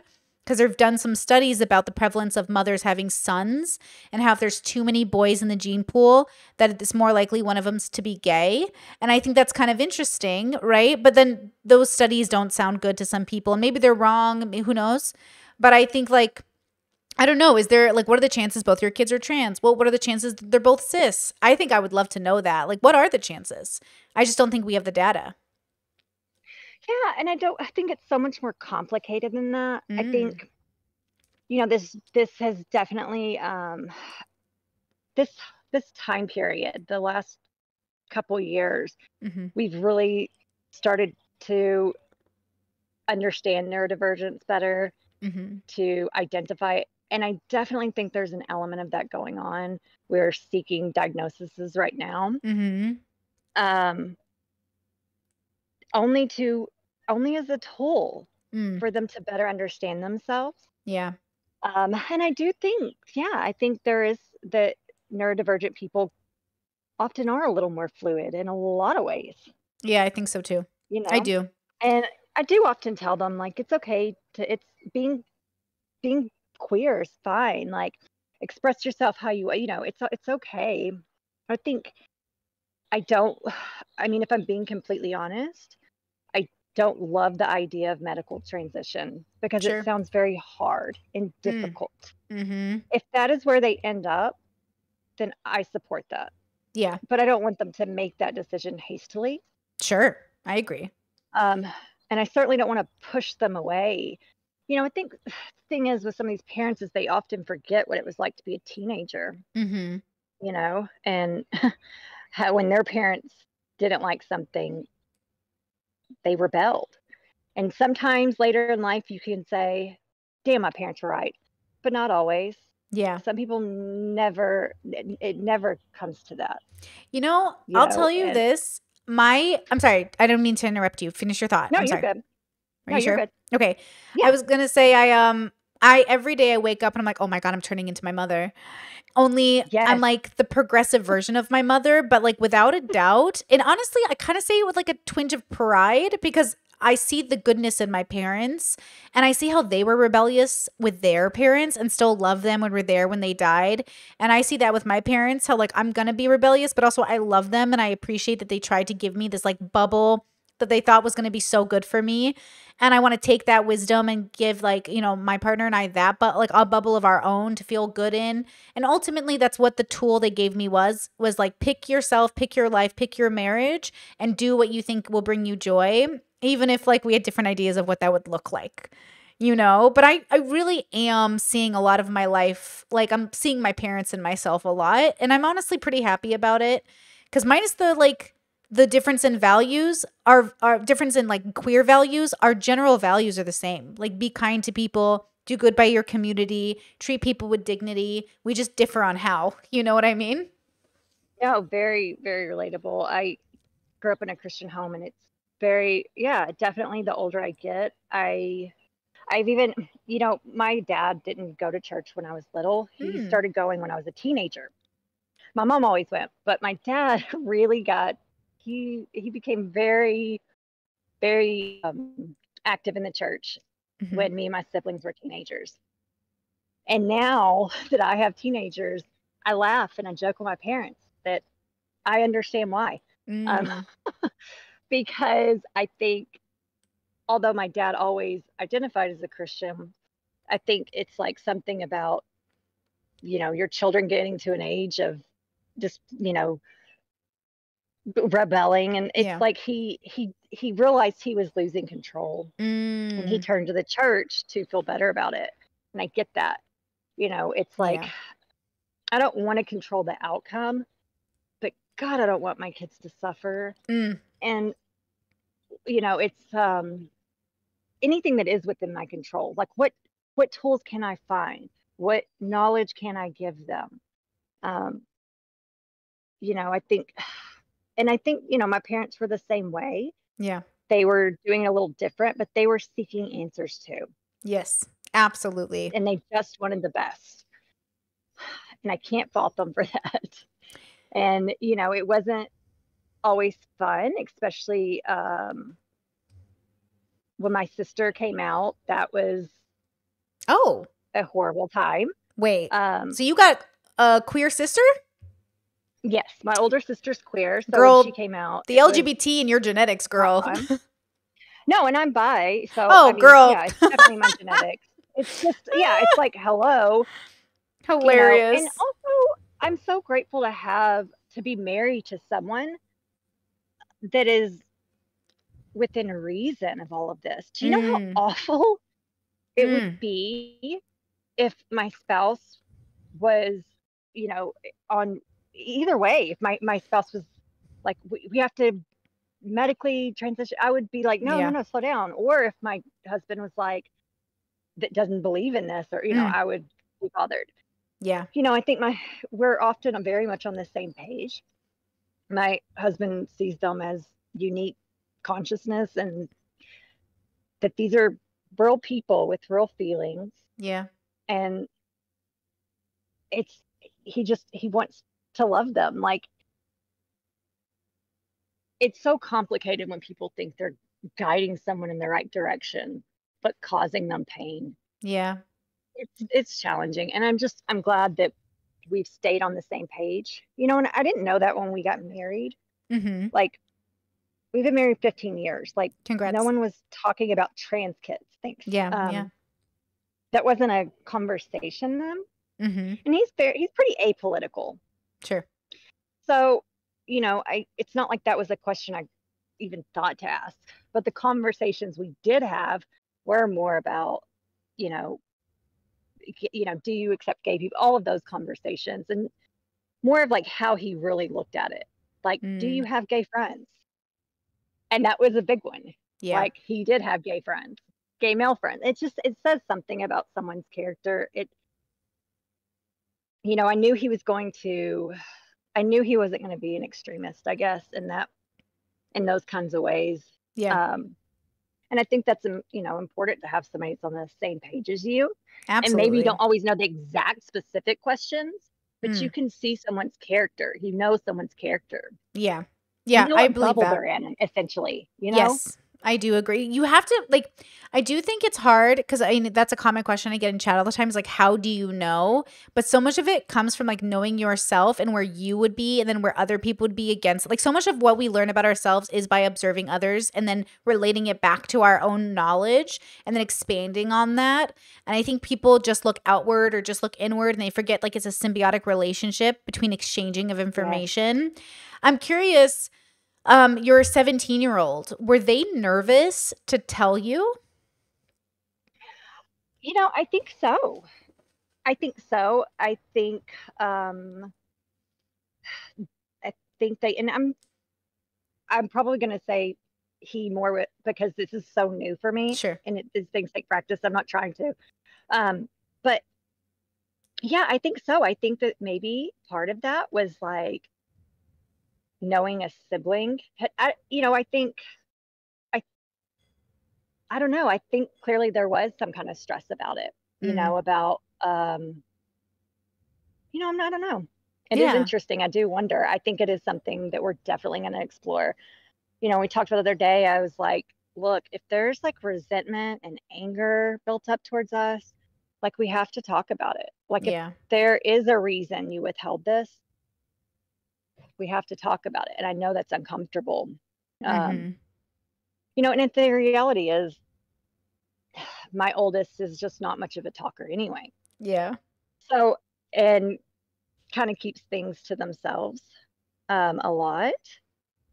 So I don't know if maybe that was part of it, but we're at the beginning of this journey. I think there is a lot to unpack, definitely.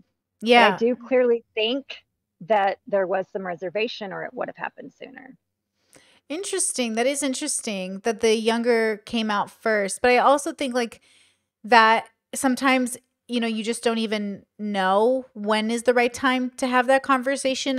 Especially as a teenager, it's such like a weird phenomenon of knowing like, when is this the time? I just remember for myself, like it was such a big deal coming out. And again, it seems so less important now, but it was so big then. It was so big and they made it big. Like the adults around me made it a big thing. And that was what was so frustrating is like, I could have made this a small thing, but you made it so big. Now it's big, whether I like it or not. And I think that that says so much about the environment we were raised in, where as much as kids are doing things in big ways, not all teenagers want a big thing. And so I think like building a space, where they could come out the way that makes sense for them makes sense. Yeah, go ahead. For sure. I do wonder if, I do think that clearly with our child that was born female, had this realization at a fairly young age. Probably they're 13 now. So it was probably like 10 or 11. And I think that there's probably going to be easier for a 10 or 11-year-old female to present in a more masculine way than for a 15, 16, 17-year-old male child to present in a more feminine way. Yeah. And I really wonder if that is part of it. Yeah, I could definitely see that. And there's been times over like the past year where he's asked me like, to do makeup or things here and there. And there's a lot of frustration around these things. And I can tell that. It's like my child's very curious. Because here's the thing, I guess transitioning is a solution to a problem. All right. I've seen this struggle. I didn't know exactly what it was until recently, because I'm not going to assume anything, but I have seen the struggle of, clearly wanting to experiment and explore things, but not knowing how, and not knowing if it's always a safe or comfortable place to do that, especially where we live. So I was going to say, being in a conservative state, I wonder if it was harder for your older child. I think so. Yeah, that makes a lot of sense.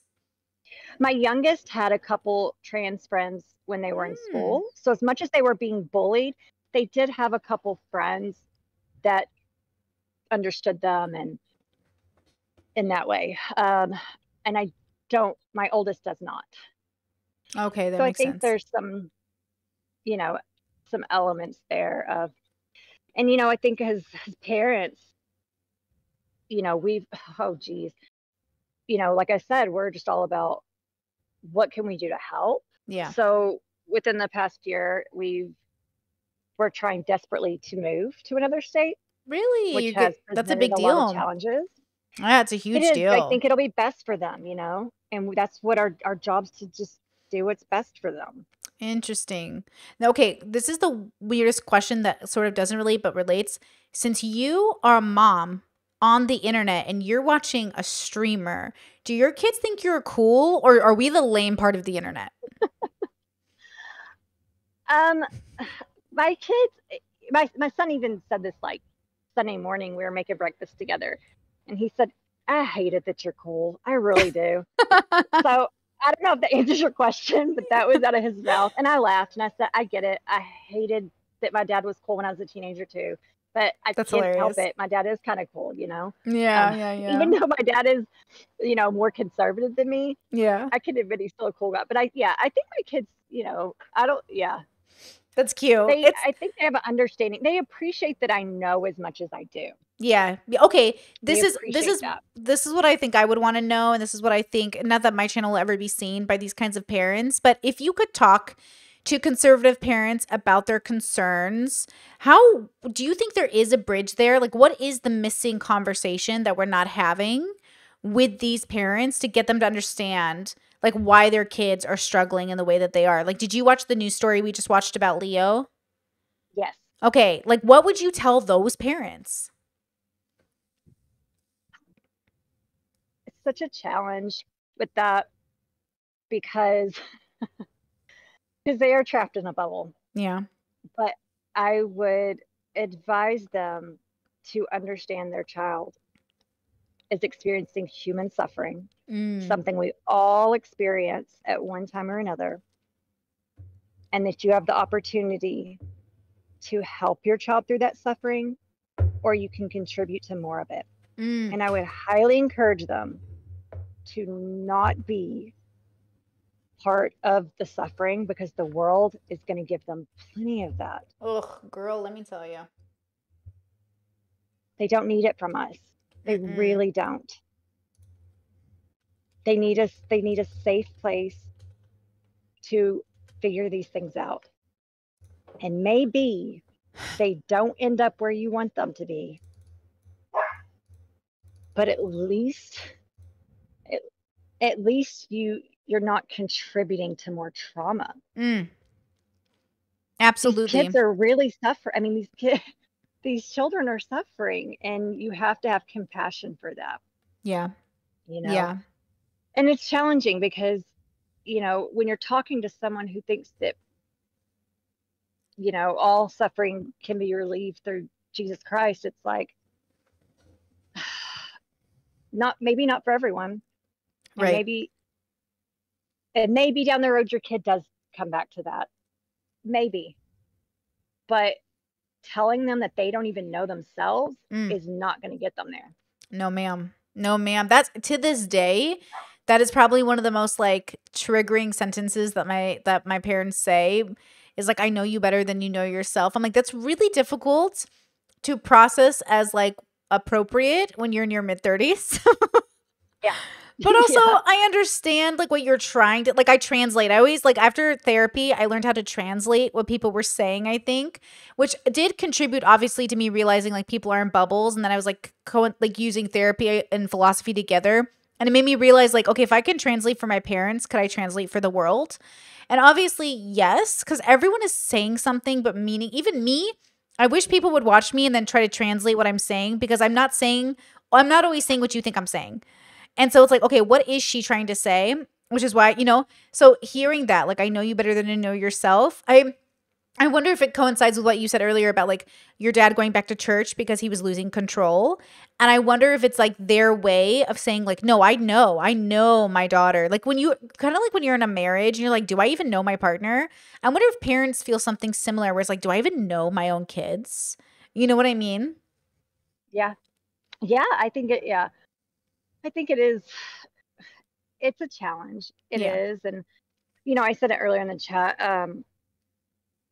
I think it's sometimes with these things, it's like parents feel like a failure within their bubble. Yeah. Yeah. However, what they don't realize is the kid felt like a failure already. They felt like a failure in the moment, which is why they went to look for another one in the first place. Amen. A freaking men.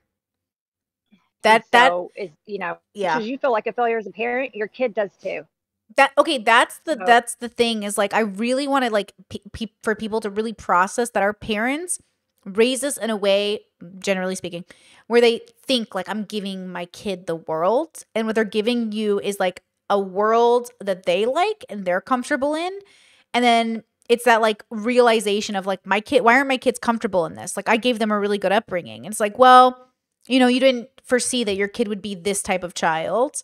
And that's why I say, like, I really do think my parents did one thing pretty good, which was like they all kind of treated us differently in a good way, meaning like if they noticed that one kid was better off here, they put them there. If one kid needed more help here, they focused. No, it wasn't perfect. 2 parents and 10 kids.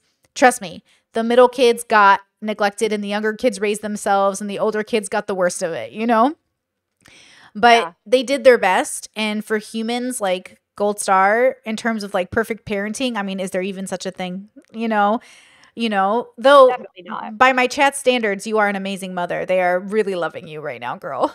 Thank you. It hasn't been easy. And like, there's definitely times where, I've made mistakes, or it's just, there's times where it's just been overwhelming about how to best help my kids. Yeah. Because nobody's having this conversation in a real way, Brittany. Yeah. This is so over politicized. Oof, girl. Even therapists are online arguing about this shit. Oh, you're telling me. I'm telling you. If therapists are arguing about it, like, hello, these kids are fucking suffering, guys. Get it together. Yeah. Well, I really agree with this. And I think this is the hardest part is like, no matter what, like professionals are people and people are biased. And so they're all going to like become sort of like talking points even. And that's why I think medicine does suffer, or the world suffers, because we cannot escape our own bias and prejudice or our own vanity or our ego or anything else.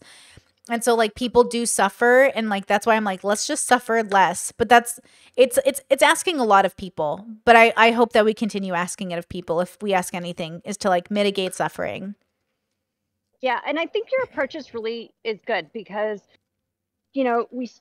people talk about these things on such a big level, as if trans people are monoliths, as if trans kids are, like as if this is the same experience. It's just not. It's not.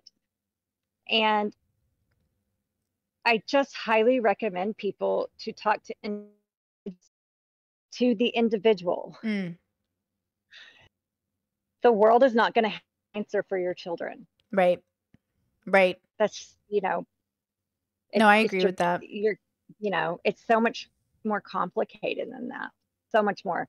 Your kid needs every kid needs different things. And that, like, that is how we try to do it. Our oldest still goes to public school because up until this point, he's thrived, so, it's complicated, just because we pulled one out doesn't necessarily, Yeah. it's one something different than the other. Plus our oldest one, he's really enjoyed public school up until this point. Yeah. I think that's the key, though, is like one's being bullied. Oh, so it's just because one's being bullied doesn't mean the other one is. Can you hear me, girl? You're cutting out just a bit. I just want to make sure we can hear each other. Sorry. Yeah, sorry. Okay, no problemo. So you were saying, like, just because one got bullied doesn't mean the other one isn't going to enjoy their time in public school. Is that what you were saying? Yeah, exactly. Yeah, yeah.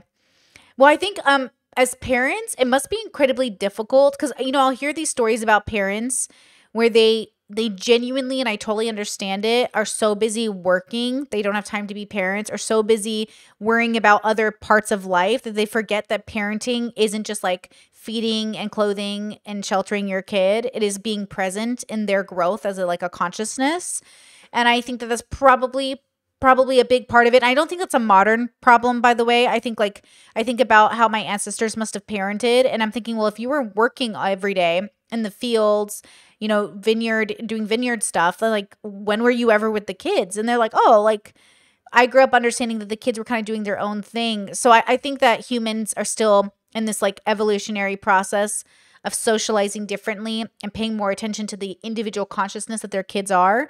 And that's something that I think we are getting closer to, and a better, but we're still in the process of it. Like, you are an ideal sort of like hope, right? Like, you're going to pay attention to your kids, treat them as individuals, and do your best to help them.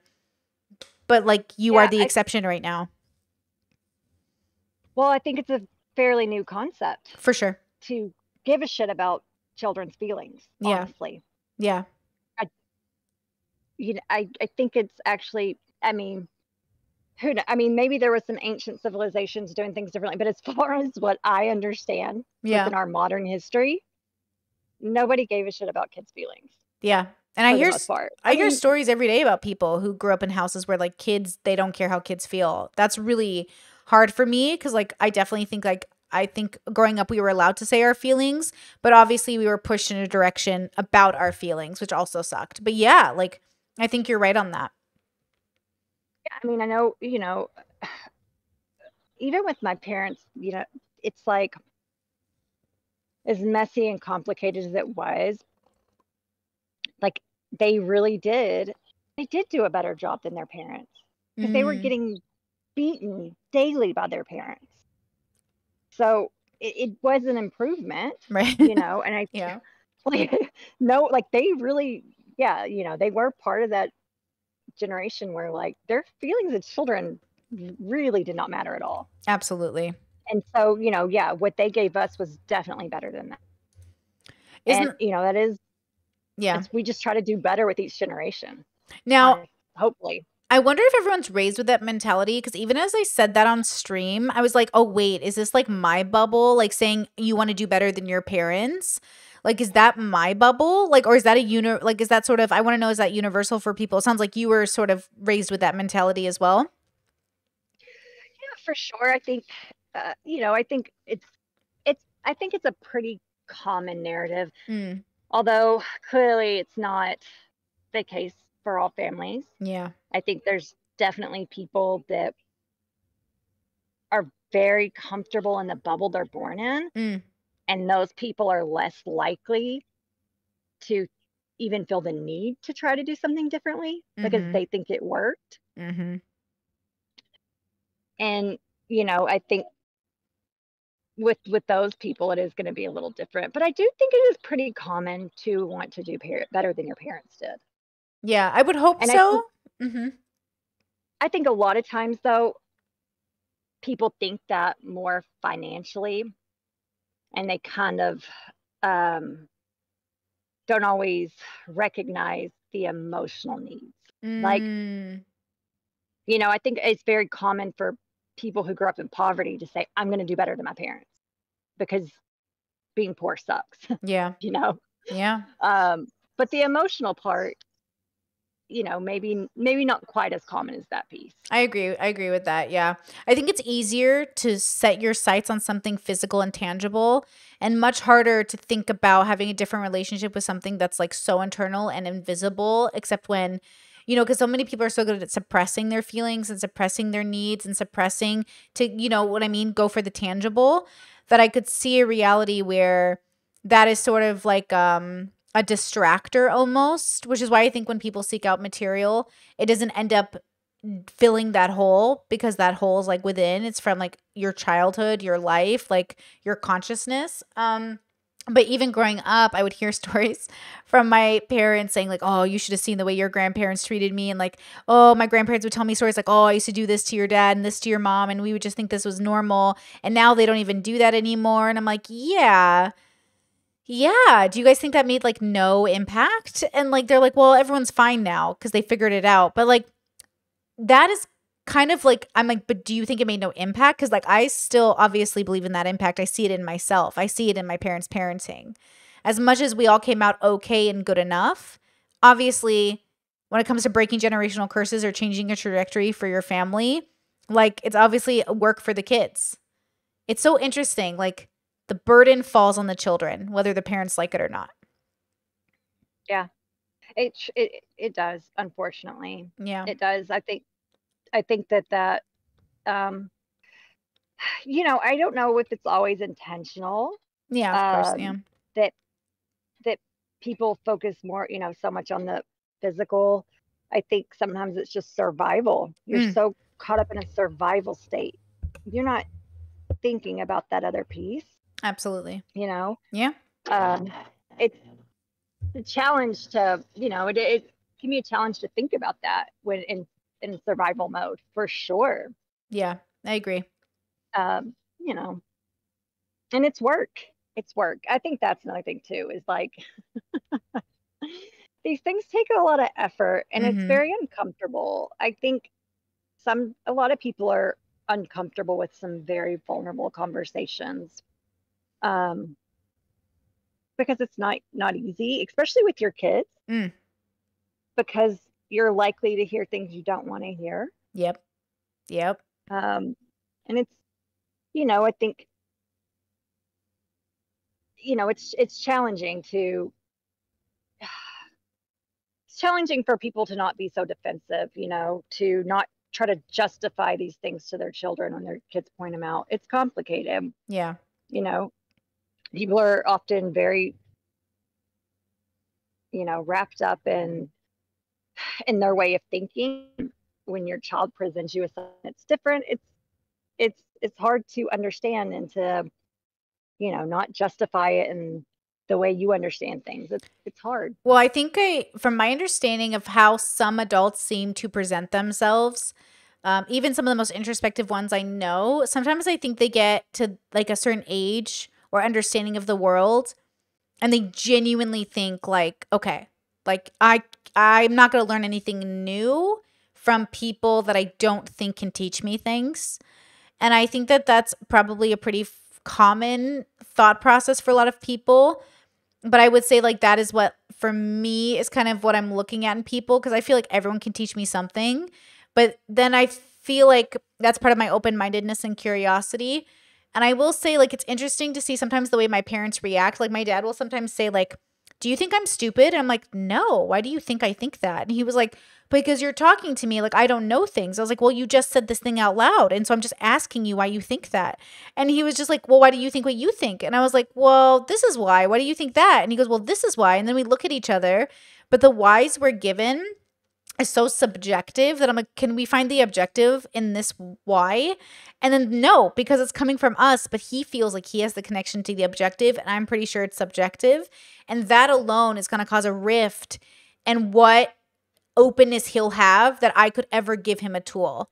Is because I'm never going to present my ideas like they're objective, and he, like many people, think they have access to the objective and that they're coming from an objective place.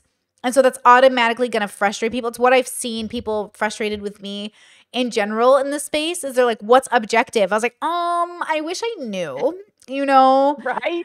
But I don't know. And I'm just doing what I think is best. But that's the problem is like people don't want it. They would rather me grift the fuck out of content and say I know what's objective. They would feel, I think I would be more popular if I did that. I do.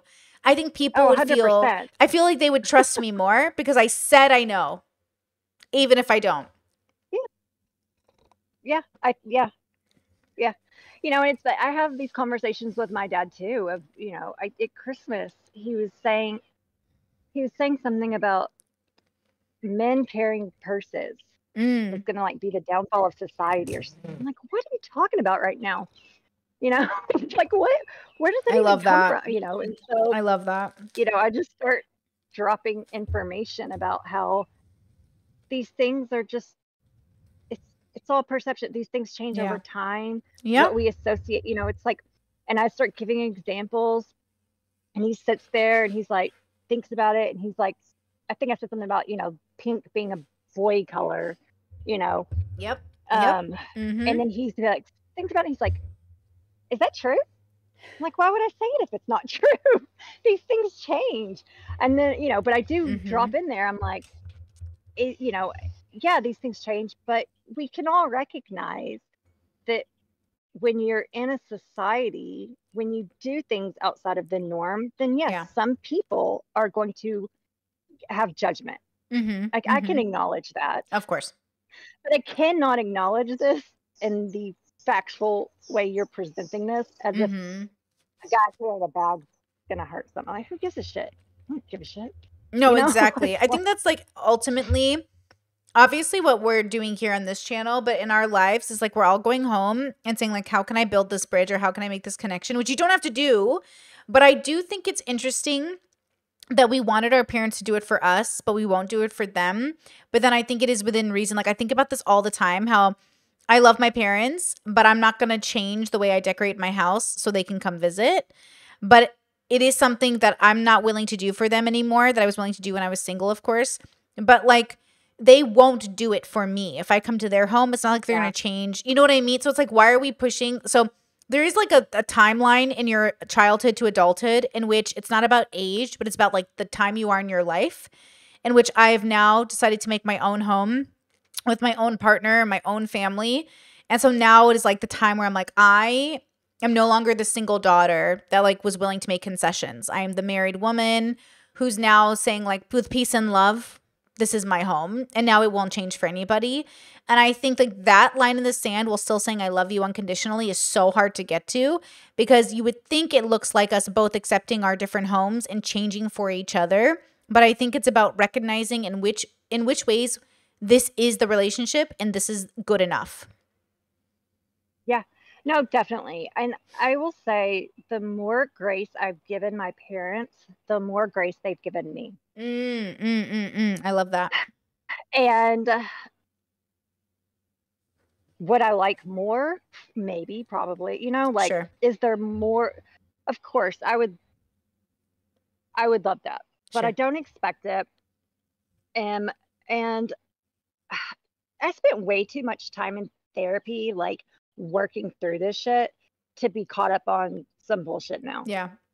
Like I love my parents deeply, but I don't have this need for them to see me or fully understand me because I'm a grown woman. Yeah. And I'm over it. Like I've myself, the things I need, and I have other people in my life that, I don't need that from them. But the more grace I give them, the more they give me. The more I speak to them in a way that makes sense for them, the more they acknowledge my differences and in a way that's not so combative. I agree. Right? Yep. That's my lived experience. And well, that's all I don't want to.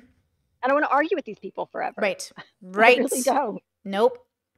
I don't want to argue with anyone forever, girl. Not even my audience. Like with peace and love. But obviously, like And I see it in myself. I always think the comment section is a great opportunity for me to like build a bridge, you know, in the same way that I do when I go home and do it, and vice versa. Like the tools I learned from building bridges with my family, I take to the internet. The tools I learned about building bridges on the internet, I take to my family.